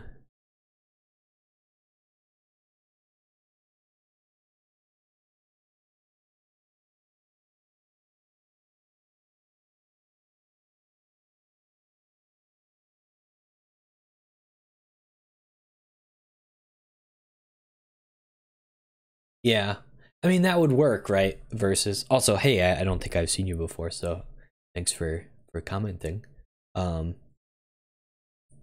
yeah, I mean, like we could do something like this where we create a function that just keeps keeps track of them for us, and then we just use this uh day to int function or int to day function, and just use that where we need it. But we could just use a something like this one where we do like if filter equals name, but instead of transform filter we'll just pattern match, right, on the different types, and you know just map over them or something. Let's do it that way, I guess. But you're right, there's really not an easy way to deal with this. So I think what we'll do is we'll keep our idea of oh, okay, where is that? Yeah, it is annoying. I see how like this would annoy me immediately. What's up, Pretz? How's it going? Okay, so anyway, that it's fine. Let's just do it. Let's just do it with standard. Yes, that's correct. Yeah, so type just allows you to define custom sum types. And then there's type aliases like this one, which basically just define this record type as the name model. That's all. Yep. So this is just an alias for this type, basically. This is an actual sum type. So I think what we're going to do is just use a list of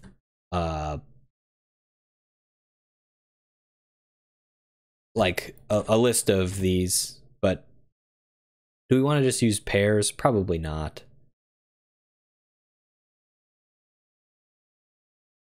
I mean, we can't do that, right? I guess we can.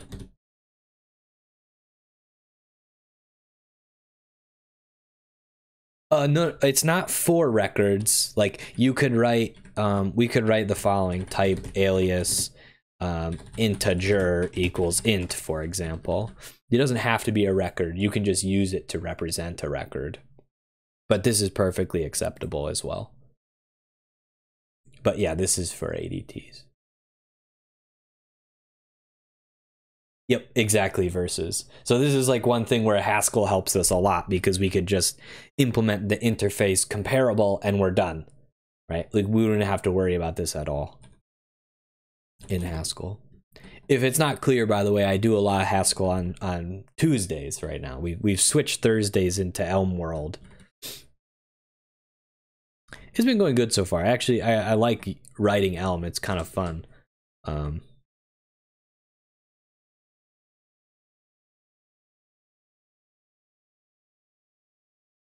Yeah, probably. I don't know what the reason is offhand, obviously, but I presume that there's a reason. Oh, no, we want to leave that there. And then we'll just do...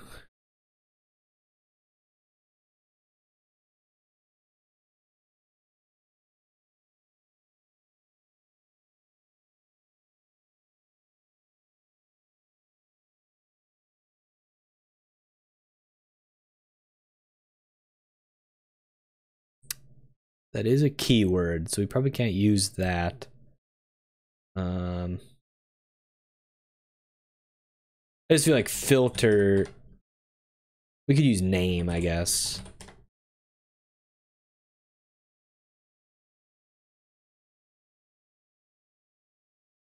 Okay, and then we gotta fix this because we're no longer a addictive filter. We're a list of name filter.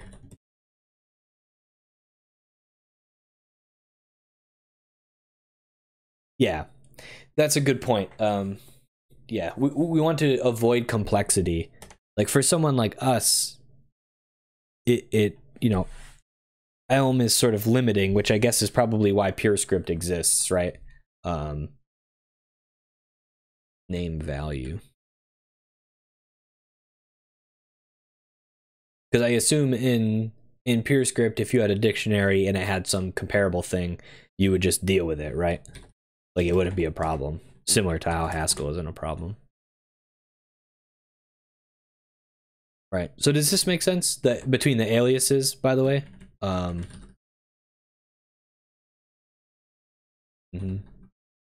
So like we could write you know, a type alias for this record if we wanted to, and then we could just say list of these things. Yeah, they're choosing simplicity on purpose, and that's totally fine, except when you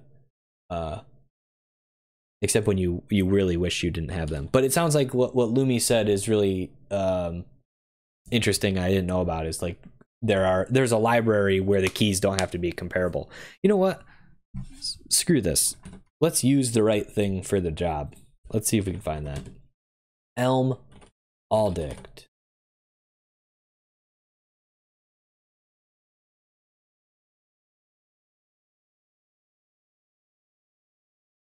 Yeah. So I think we're looking for this.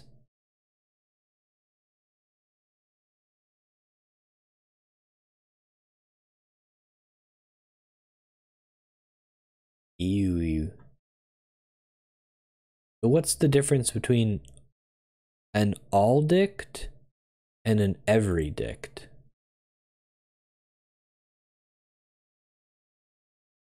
I think we want an Everydict. Yeah, this looks like what we want. Okay. So what we need to do, this is Pop! OS. It's fine. I used it only because I was lazy. Like I've gotten lazier as I've gotten older. Like I've installed Arch Linux probably 20 times at least. And so Like I've just gotten to the point where I'm feeling particularly lazy these days. It's probably not a very good excuse. So I suppose we do Elm install. Well, okay. All, what is it? Elm Aldict, like this, at 2.0.1, something like this.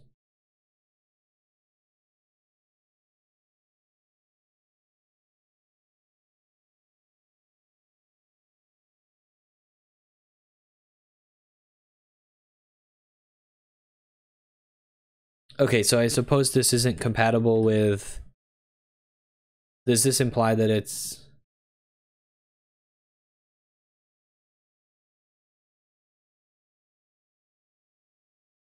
Yeah, so pick for me, I've used just pretty much Arch Linux and different versions of Ubuntu, but for me, like a distro, like this machine is just to get stuff done. Like I don't care that much, but people talk a lot about doing Nix, so it's definitely something to think about at some point. Now, one thing I don't understand is why I can't install this thing. It seems like it's probably not the right one.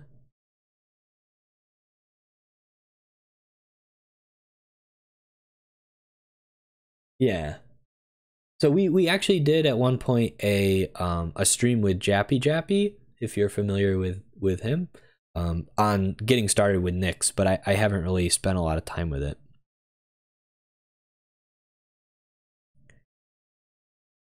Okay, so this is probably what we want. Maybe I just had the wrong one. So JJant Elmdict.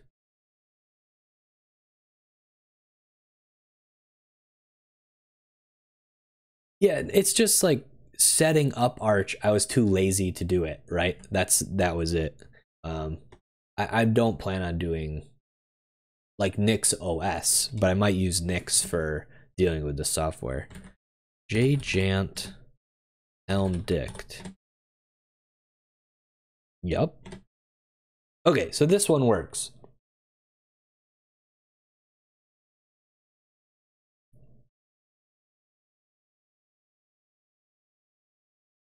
Yeah, so pick I play with, well, let's say it this way.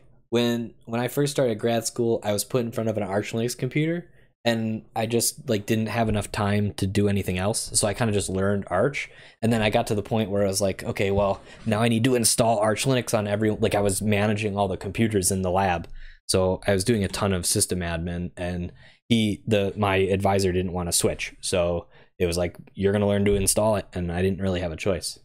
So like, if you really wanted to learn how to do it just once, boot up a VM, try to install it. It's not that hard.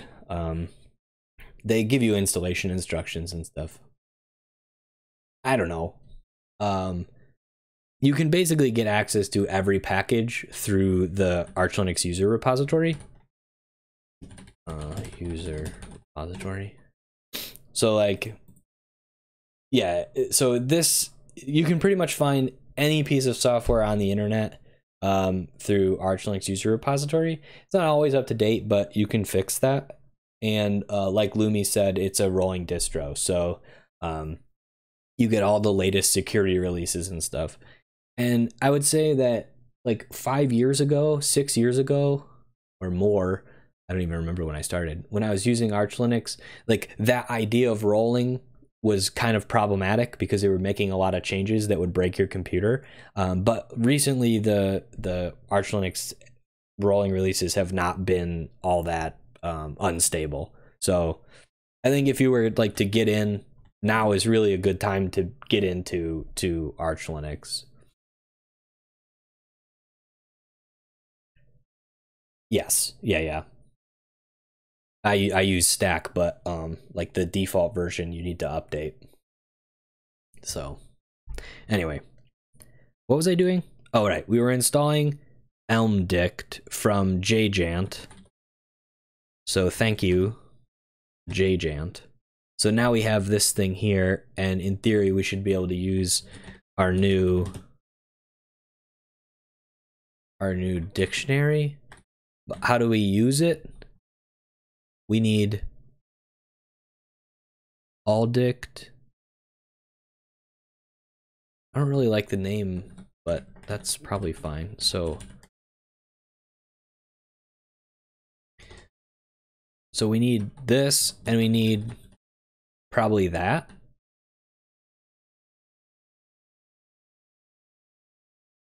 Okay, so we're gonna have a dictionary from filter to int.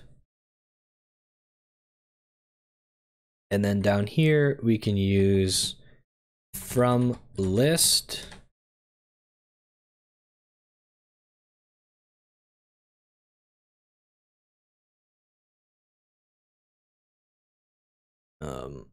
I messed up. Oh well. What do these need to be? In tuple? Yes.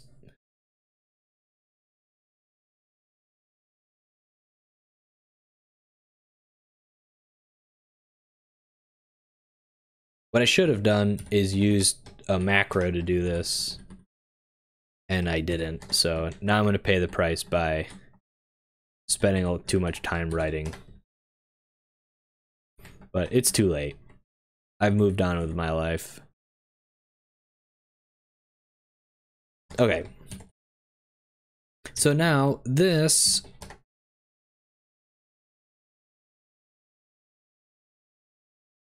Okay. Oh. There you go.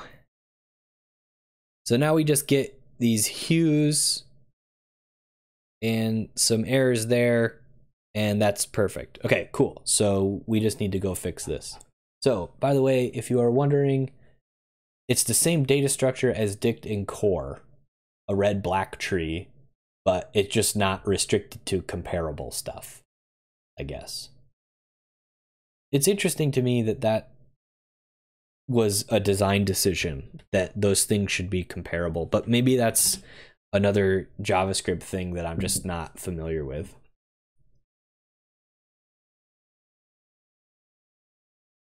Okay, so anyway, now we got the data type that I want. For reference, we've been talking about this for so long just because it's just an Elm insanity thing. There are not type classes in Elm. Yeah, unfortunately. But again, we were talking about this earlier. I'm not sure when you hopped in, but we think that that was well, somebody said it. I can't remember if it was Prutz or Versus, but they said that basically that was a design decision by Elm.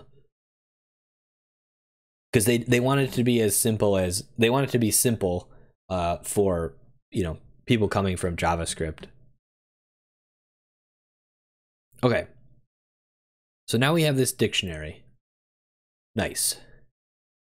Let me scroll down. So what's the next thing we need to fix?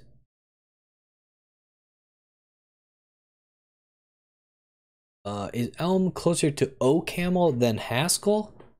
I've never written any OCaml, so I don't know, but I know that this operator to a lot of people looks OCaml-y. This operator, like these pipes, look very OCaml-y to people. But I would say that this looks a lot like Haskell. The only thing that's flipped is basically this, and you know, you get some extra functions, but yeah.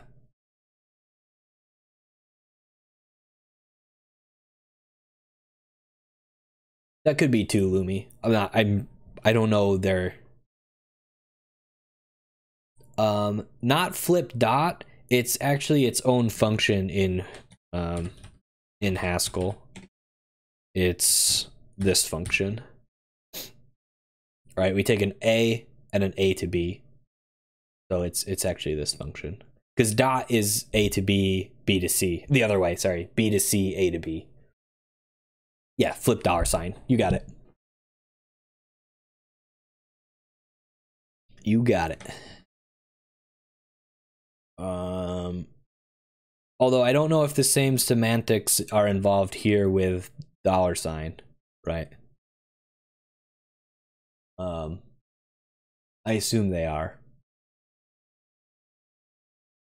As in, A has to be fully evaluated, right? Like everything past the $, or in front of the $, has to be evaluated before we move on. I'm not sure if the semantics are the same. I guess I need to mess with that to find out for sure.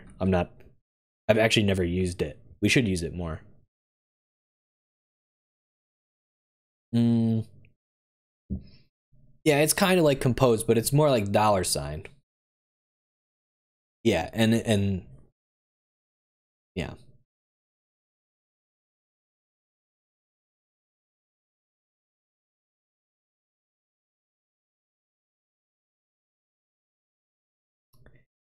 Mm,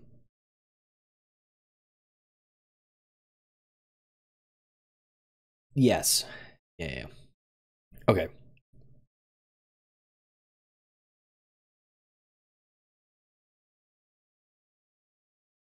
Yeah, the the the reason ML was written by um that guy who is starting to get pretty prominent in the Haskell community, right? The Flavio, is that his name? Maybe not completely developed by that guy, but he seems to work on it. But I think he's trying to switch to Haskell. He's just like prominent in the Reason ML community. I'm not really sure. Okay, what's the next failure? It could be. Um, I could be thinking about the wrong thing and just no, I'm probably wrong. Let's be honest. um, this is probably not the best way to go find the people who create this.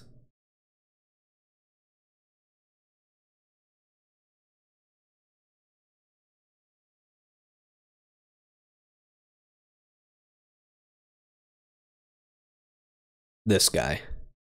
Yeah, okay. Not the same person that I was thinking. Let's see if that person's even here, and maybe I had the wrong thing on in my brain. Yeah, I think I just had the wrong thing on my in my brain, so ignore me. I don't know a lot of things. I try. I try my best. Okay. So I lost my train of thought. Where are we going with this?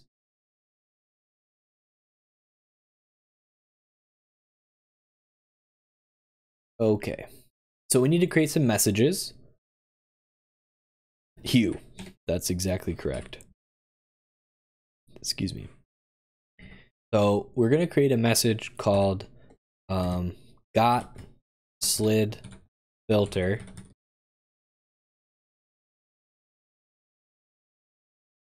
Yeah, I mean, yeah, it's like removing that thing from Haskell. The fact that you can do everything a million ways. So what are we gonna get from slid filter? We're gonna get a filter and an integer, I guess. No, we're not. We're just gonna get. Yeah, we are. Well, we're gonna get a string and an integer, I think.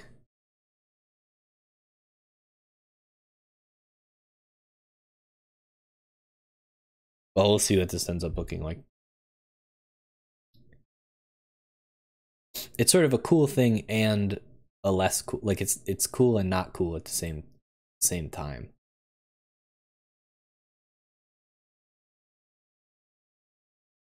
Okay. So down here we're gonna get a got slid filter. It's going to have a name and an amount. And then what we need to do is update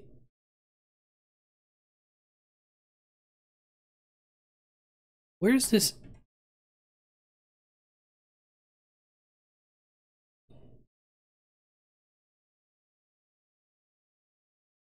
Oh, right. I want this to compile, so I need to do... That's like the pass-through function in this case. What I want to do is see where that thing is being interpreted.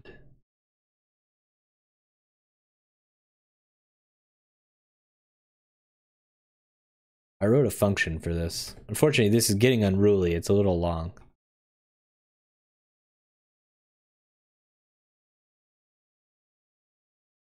It's right here.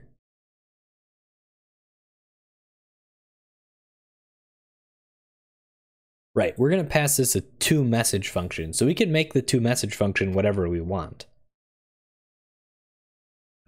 So our toMessage function is going to be able to deal with the types. So we can just take whatever the integer is and its name and convert that into the types that we want. So our message can actually, it doesn't have to be a string, it can actually be a filter and an int.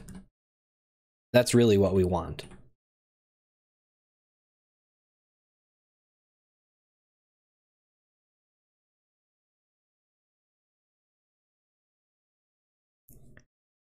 Right, and then we're just going to update the dictionary with its value, essentially. And we can actually write that. We don't need to like fix the whole thing to figure that out.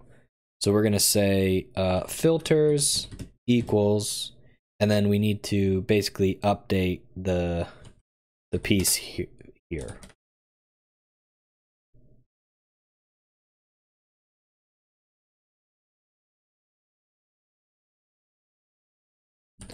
If you guys have any questions, by the way, about the syntax and stuff, like, don't hesitate to ask me.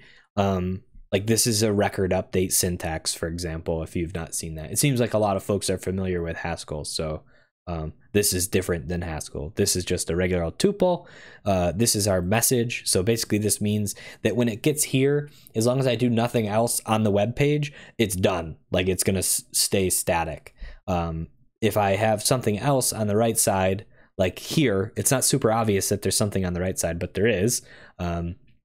This is basically generating another step. So when you click this, another message will be triggered, and it will go to got random photo in this case. So it's not obvious, but that's where it's going to go. And then you'll see we get command none, so it stops. So like every time you get an update message, you can create a new update message, but you don't have to. So that's how you end the loop or whatever. Are you updating filters with the same filters from the module? What module? I'm not sure. Oh, are you updating filters? Yes, right now I am, but I'm going to fix that in a second. What I need to do is go look at the dictionary implementation to see how to modify it. That's all I'm doing. Sorry if that wasn't clear. I just wanted to come here to see how I update. So I don't want to insert, I want to update.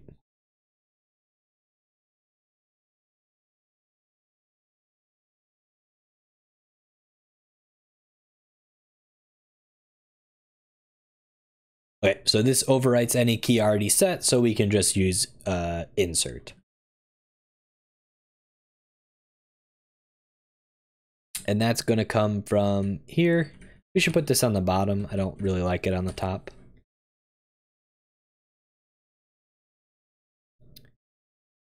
Oh, sorry. Prut says, is Elm pure? Does it have IO separation or something? There is no IO separation, but it is pure.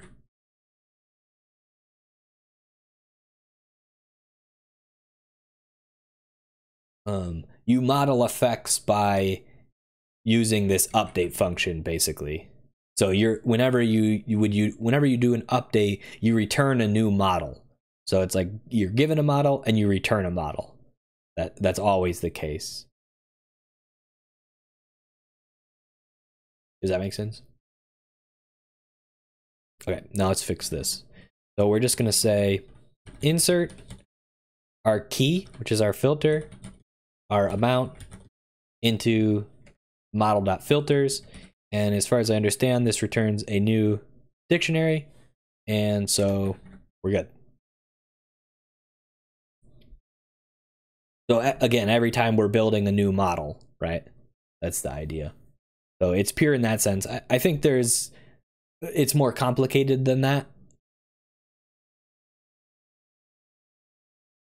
As in the actual implementation is probably only changing our filters. It's not doing that, but you should think of it like the function is returning a completely new model. So in that sense, it's pure.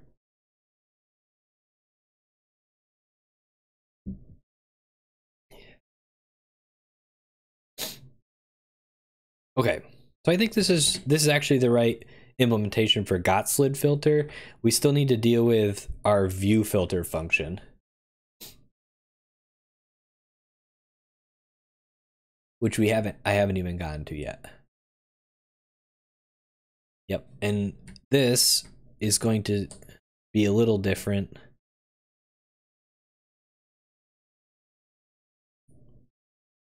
So what we want to do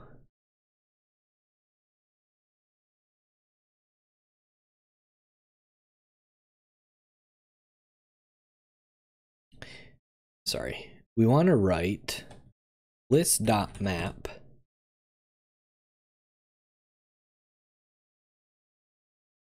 but we can't do this.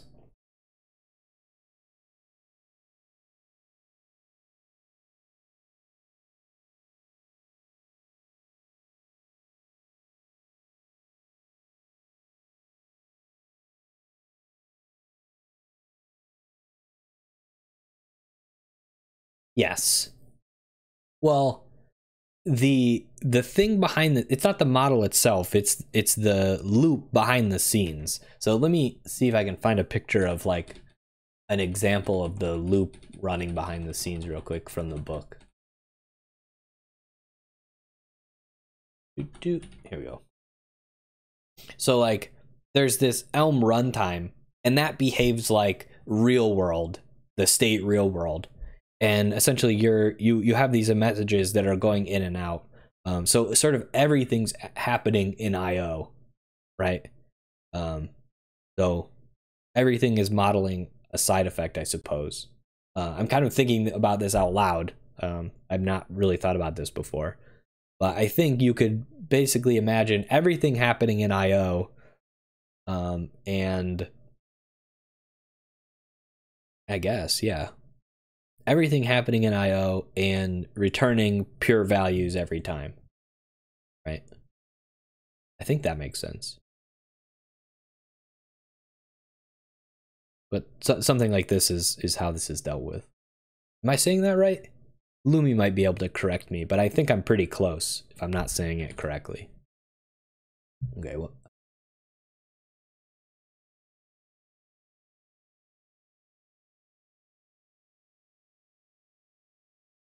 Me neither. I don't know what I'm doing. I don't have any clue what I'm doing. I just do my best. We're almost where I need to be in the book. Sorry, I should have paid attention to what page number I was on, and I did not. So, yeah, you don't really have to. I think that's kind of the nice thing. Is like the only thing you really need to think about is, you know, come back. Oops, hang on. We got to deal with this next. Like you have some init function. Yeah, yep. You have this init function, this update function, and a view function. And essentially there's just, yeah, things happening that are being, and you're just responding to them. That's all it is. So maybe more like FRP, but I've never done FRP either. So my understanding of FRP is there's a time component. So like, you know, when these things are triggered, but here you don't know when they're triggered, as far as I understand. That could not be entirely true, but you can model things over time in FRP, and I don't think you can do that with Elm. Not in the same way, anyway. Don't quote me on that. That's probably wrong. But I think your functions have time components in FRP. I wish Jappy was here. Jappy did leave, unfortunately. All right, what am I doing? We need to go figure out how to deal with this ... that I just wrote in there. Oh yeah, that's not gonna work. Okay, so one problem with the situation that we have is our map function is we need to create a list. So we have this dictionary now instead of a list. Let me show you wherever I put it. So we're using a dictionary with these keys and these values, right? But as far as I can see, there's no way to pull those back out. So like you have from list, but you don't have to list. And I'm not sure exactly why.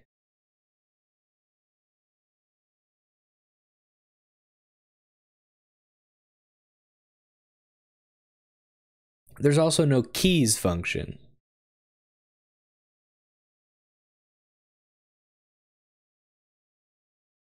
This is very unfortunate. I just want a keys function.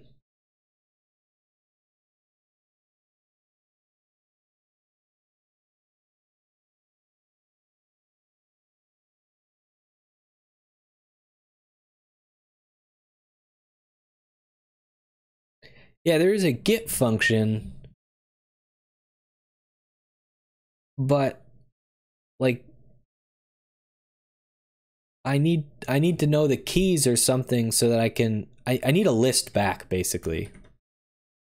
So this is a little frustrating.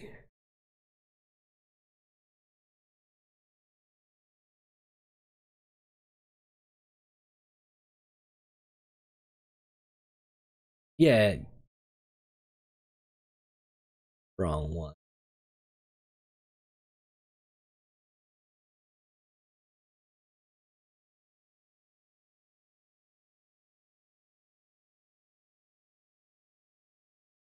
Oh, that's a good point. It's sort of a one-way operation. This is unfortunate.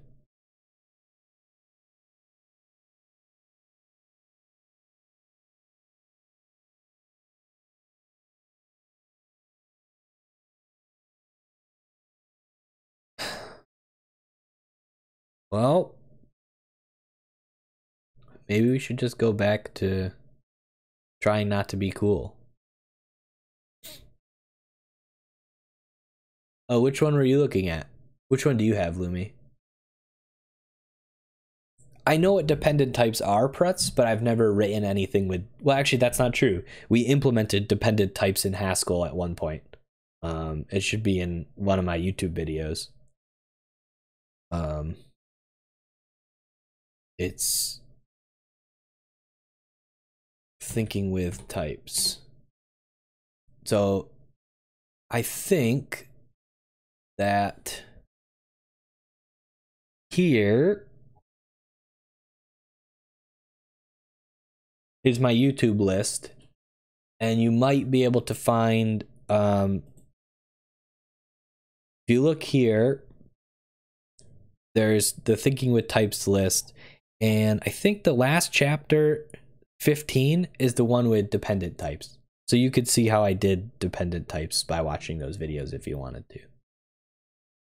It's kind of a roundabout way to get to YouTube, but I also have YouTube. Nope, it's YouTube. There you go. There you go. So, Idris. Yeah, I'd like to look at dependent types at some point because I think they'd be cool. Lumi, that one you sent me, I looked at that one, but it doesn't work with Elm 19. So I can't use it.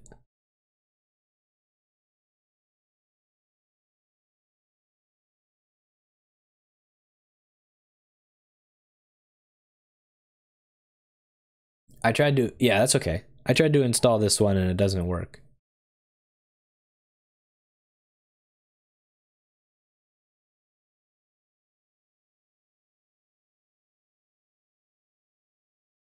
I would like to use this one, but it doesn't work. So unfortunately, I think we need to go back to the implementation we didn't want, but that's okay, I guess.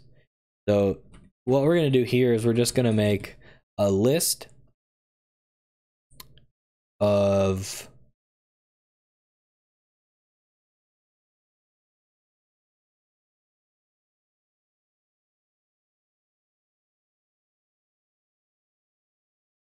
maybe we could try it.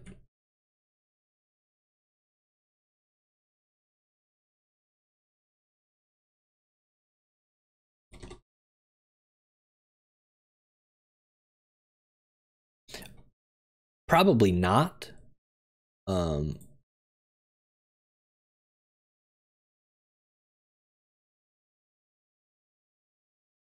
mean, let's just go look at the source code.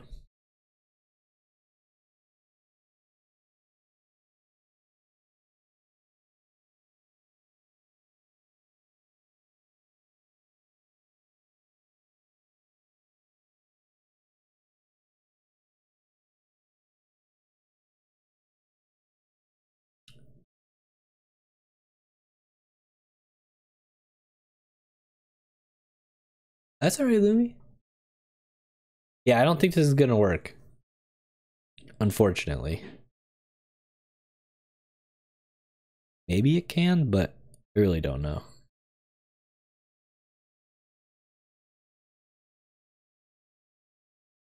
Let's see if it compiles.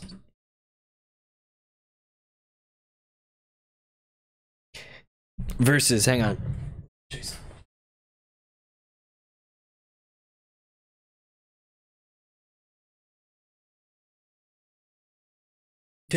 So I have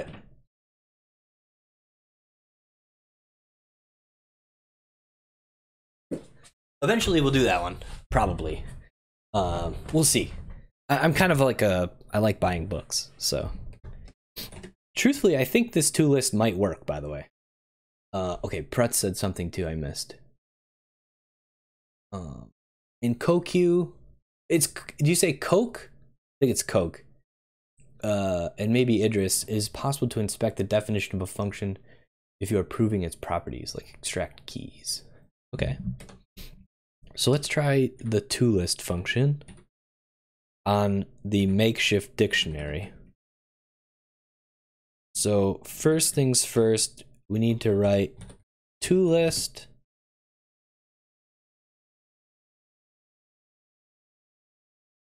Wait, what went here? Oh, right. This is gonna have to be here. We're gonna have view, filter, and then in here we're gonna have toList and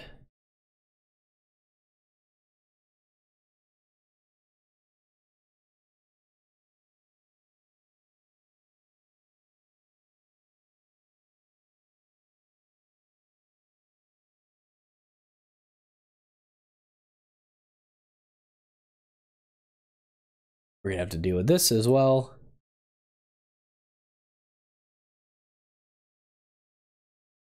There's a lot going on here. We've been sort of implementing things, but it actually at the end starts talking about how you pick one of these implementations.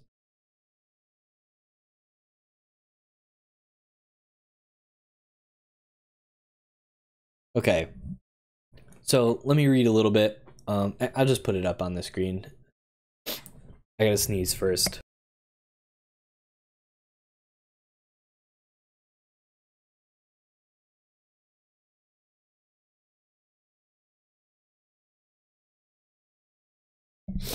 All right, we got 3.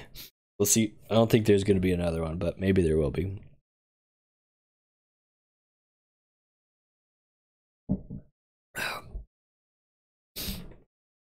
Okay.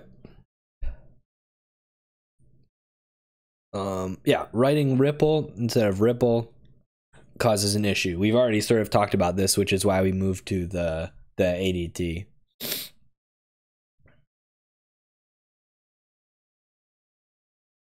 If we use slid RIPL, we'll get a compiler error.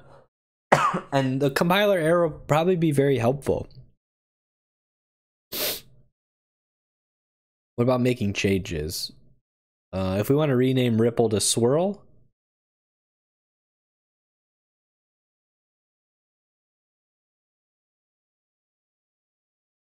I have a feeling that they're gonna just tell us to use the 3 ints approach. By using individual fields instead of a list of records, we can rule out the entire category of bugs related to invalid filter names. So they actually go back to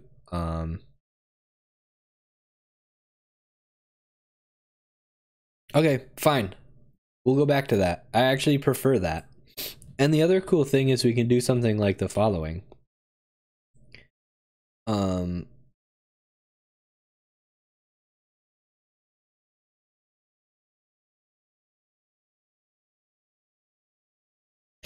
So that's what we're going to do. We're going to go back to that.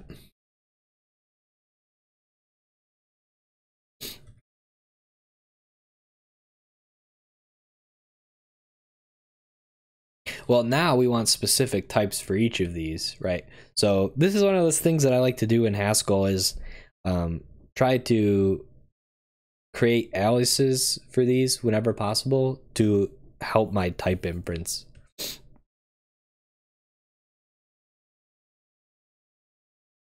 Although I think I can just put hue here, right? Or do I have to put filter there? I don't remember.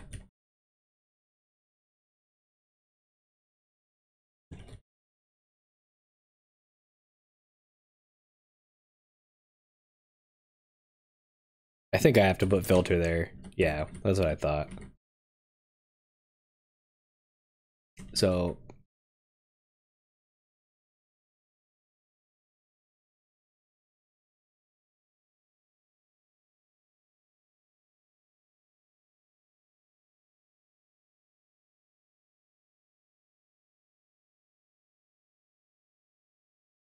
what we're gonna do is just wrap these. And again, this is one of those things that I don't care that it's more boilerplate because the compiler will help me make sure that I don't screw this up in various places because I'm going to screw it up. So I much prefer to have the compiler tell me when I screwed up instead of deal with it later, right? So here we have the type we're actually going to use, where we just store hue, ripple, and noise as actual constructors that contain those things. So this is probably what I would do in Haskell, is just create a new type for each of these things. And so we'll do the same thing in Elm and try and be good about it. I don't know. I imagine some people will think this is overkill, but I sort of like this now. Okay, now, why is this not compiling? Something's broken. What's broken, though? Oh, I probably am, like, I probably don't have an incomplete piece of code here. We'll get back to that in a second.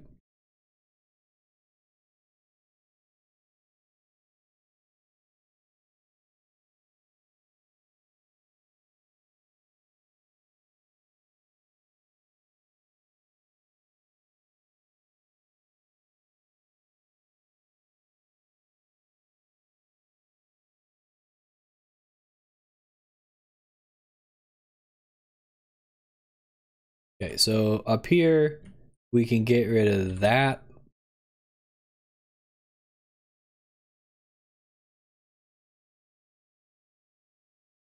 We can get rid of this.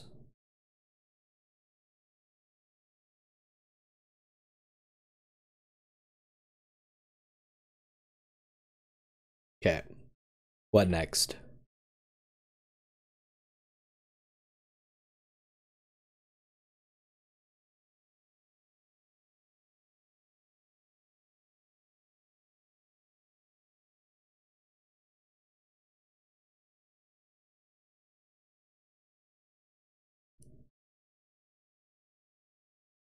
now I gotta deal with this one.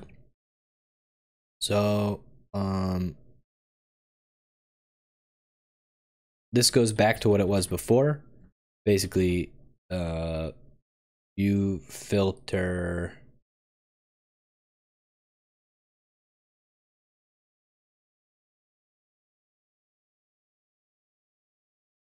Oh, right. We need to update our messages. So got slid.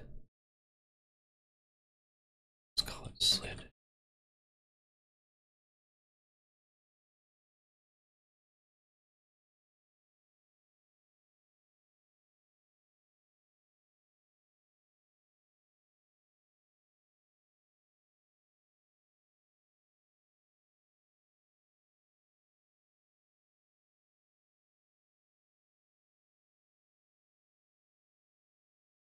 Got slid ripple.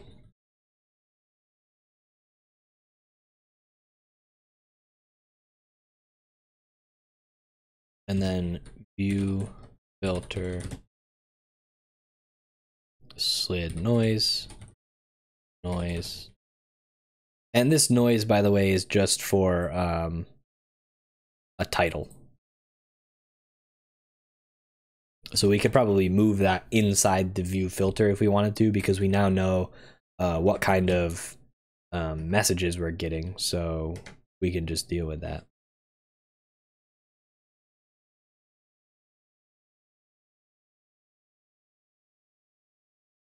Okay. So our view filter, I don't think needs to change. We need to update our message.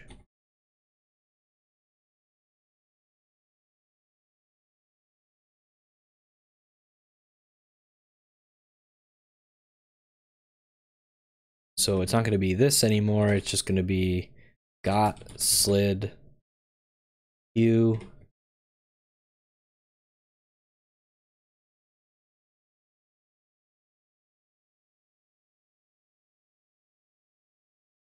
Why do I keep wanting to write that R?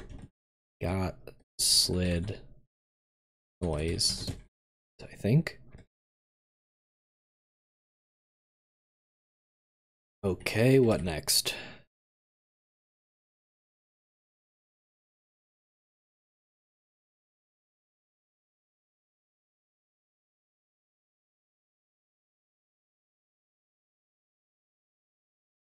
What is this complaining about? I've not written hue anywhere.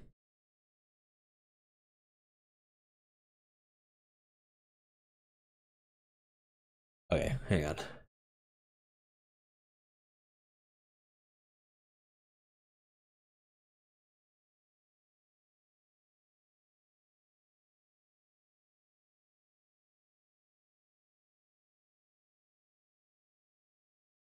Okay, so we no longer need this thumbnail size because it's included in our model.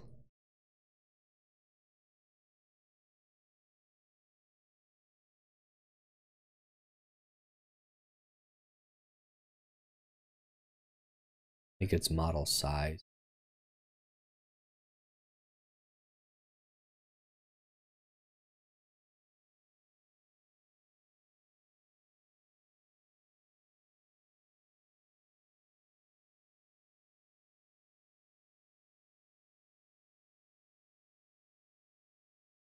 Got slid noise, not slide noise.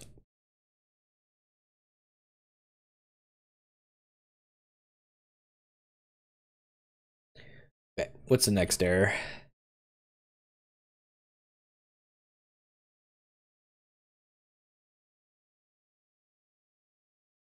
Did I? Jobs.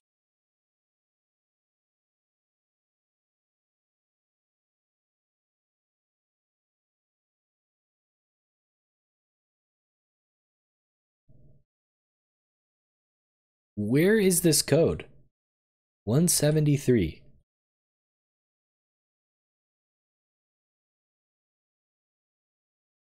I disagree with you. That code doesn't exist.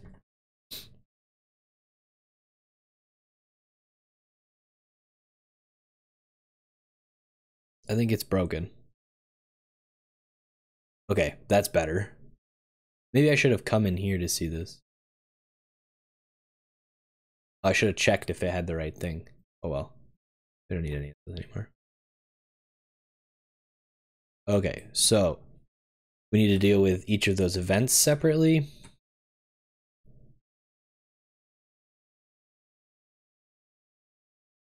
We need to look at our update function. And instead of got slid filter, we're going to say got slid. What is it? Hue. And we're just going to get an amount this time. And so what do we need to do with our model? Just update the hue. Hue equals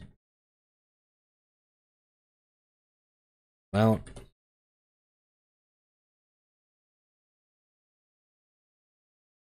got slid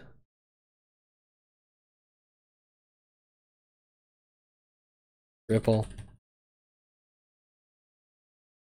Sorry, I don't know why I'm having such a hard time remembering the names of these things. I think I'm just tired. Ripple. Noise.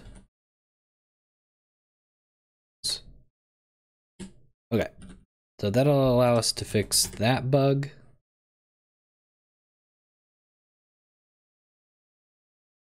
Right.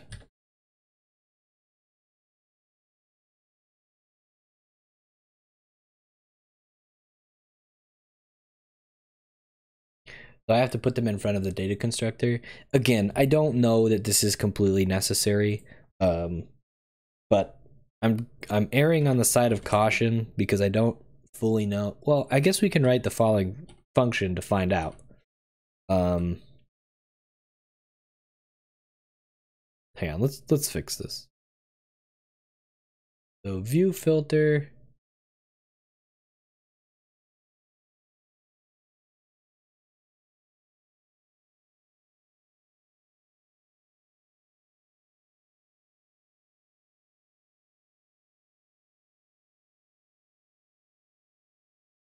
Let's get this working first, and then I'll move back.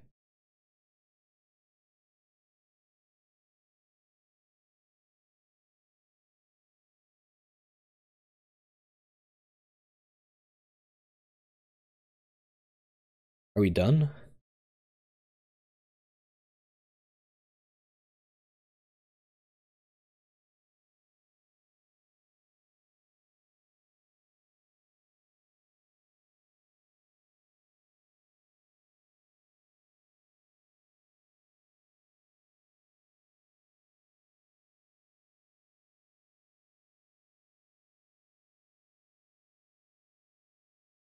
So to deal with this, oh wait, right. This is problematic the way I did it because now I can't just send it an integer. Ugh, we're removing that. I don't want to though.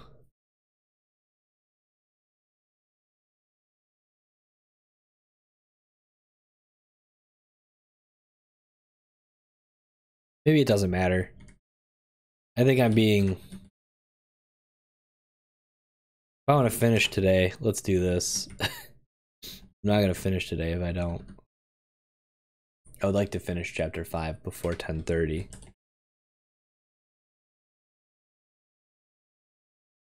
Oh, let's just do that. I think I'm going overkill anyway. What's the next error?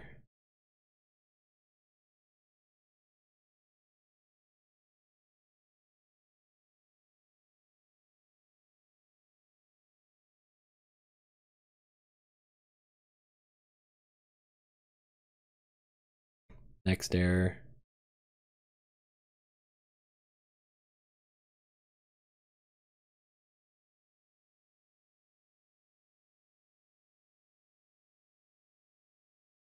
So this succeeds, which is problematic because it probably, well, it didn't work.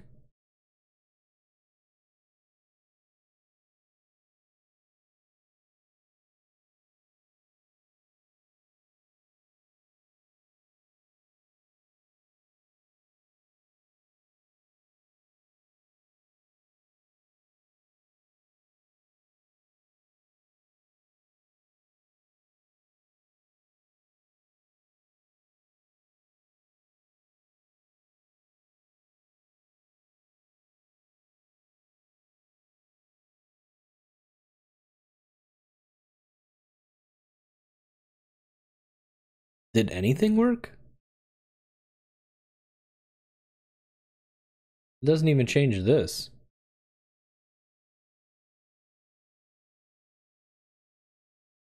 This .dispatch event is not a function. Okay. So the good news is my error is not on this side.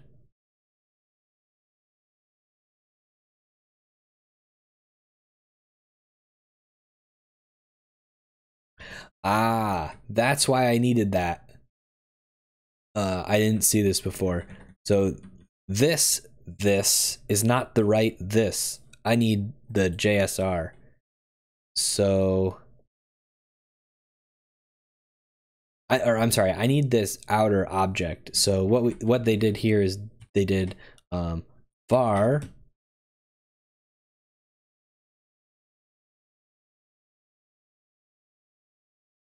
on third-party side. Yeah, it's bad news. It's just because I wrote the code incorrectly. So I misunderstood the point of what they did earlier. So that's why. So if I write range slider equals this, then down here I can do range slider dot dispatch event. That was the problem. So now if I restart this and we look at this, in theory I should start, yeah, see? We go from 0 to 11 and that works. So I had the wrong dispatch event thing. So Prutz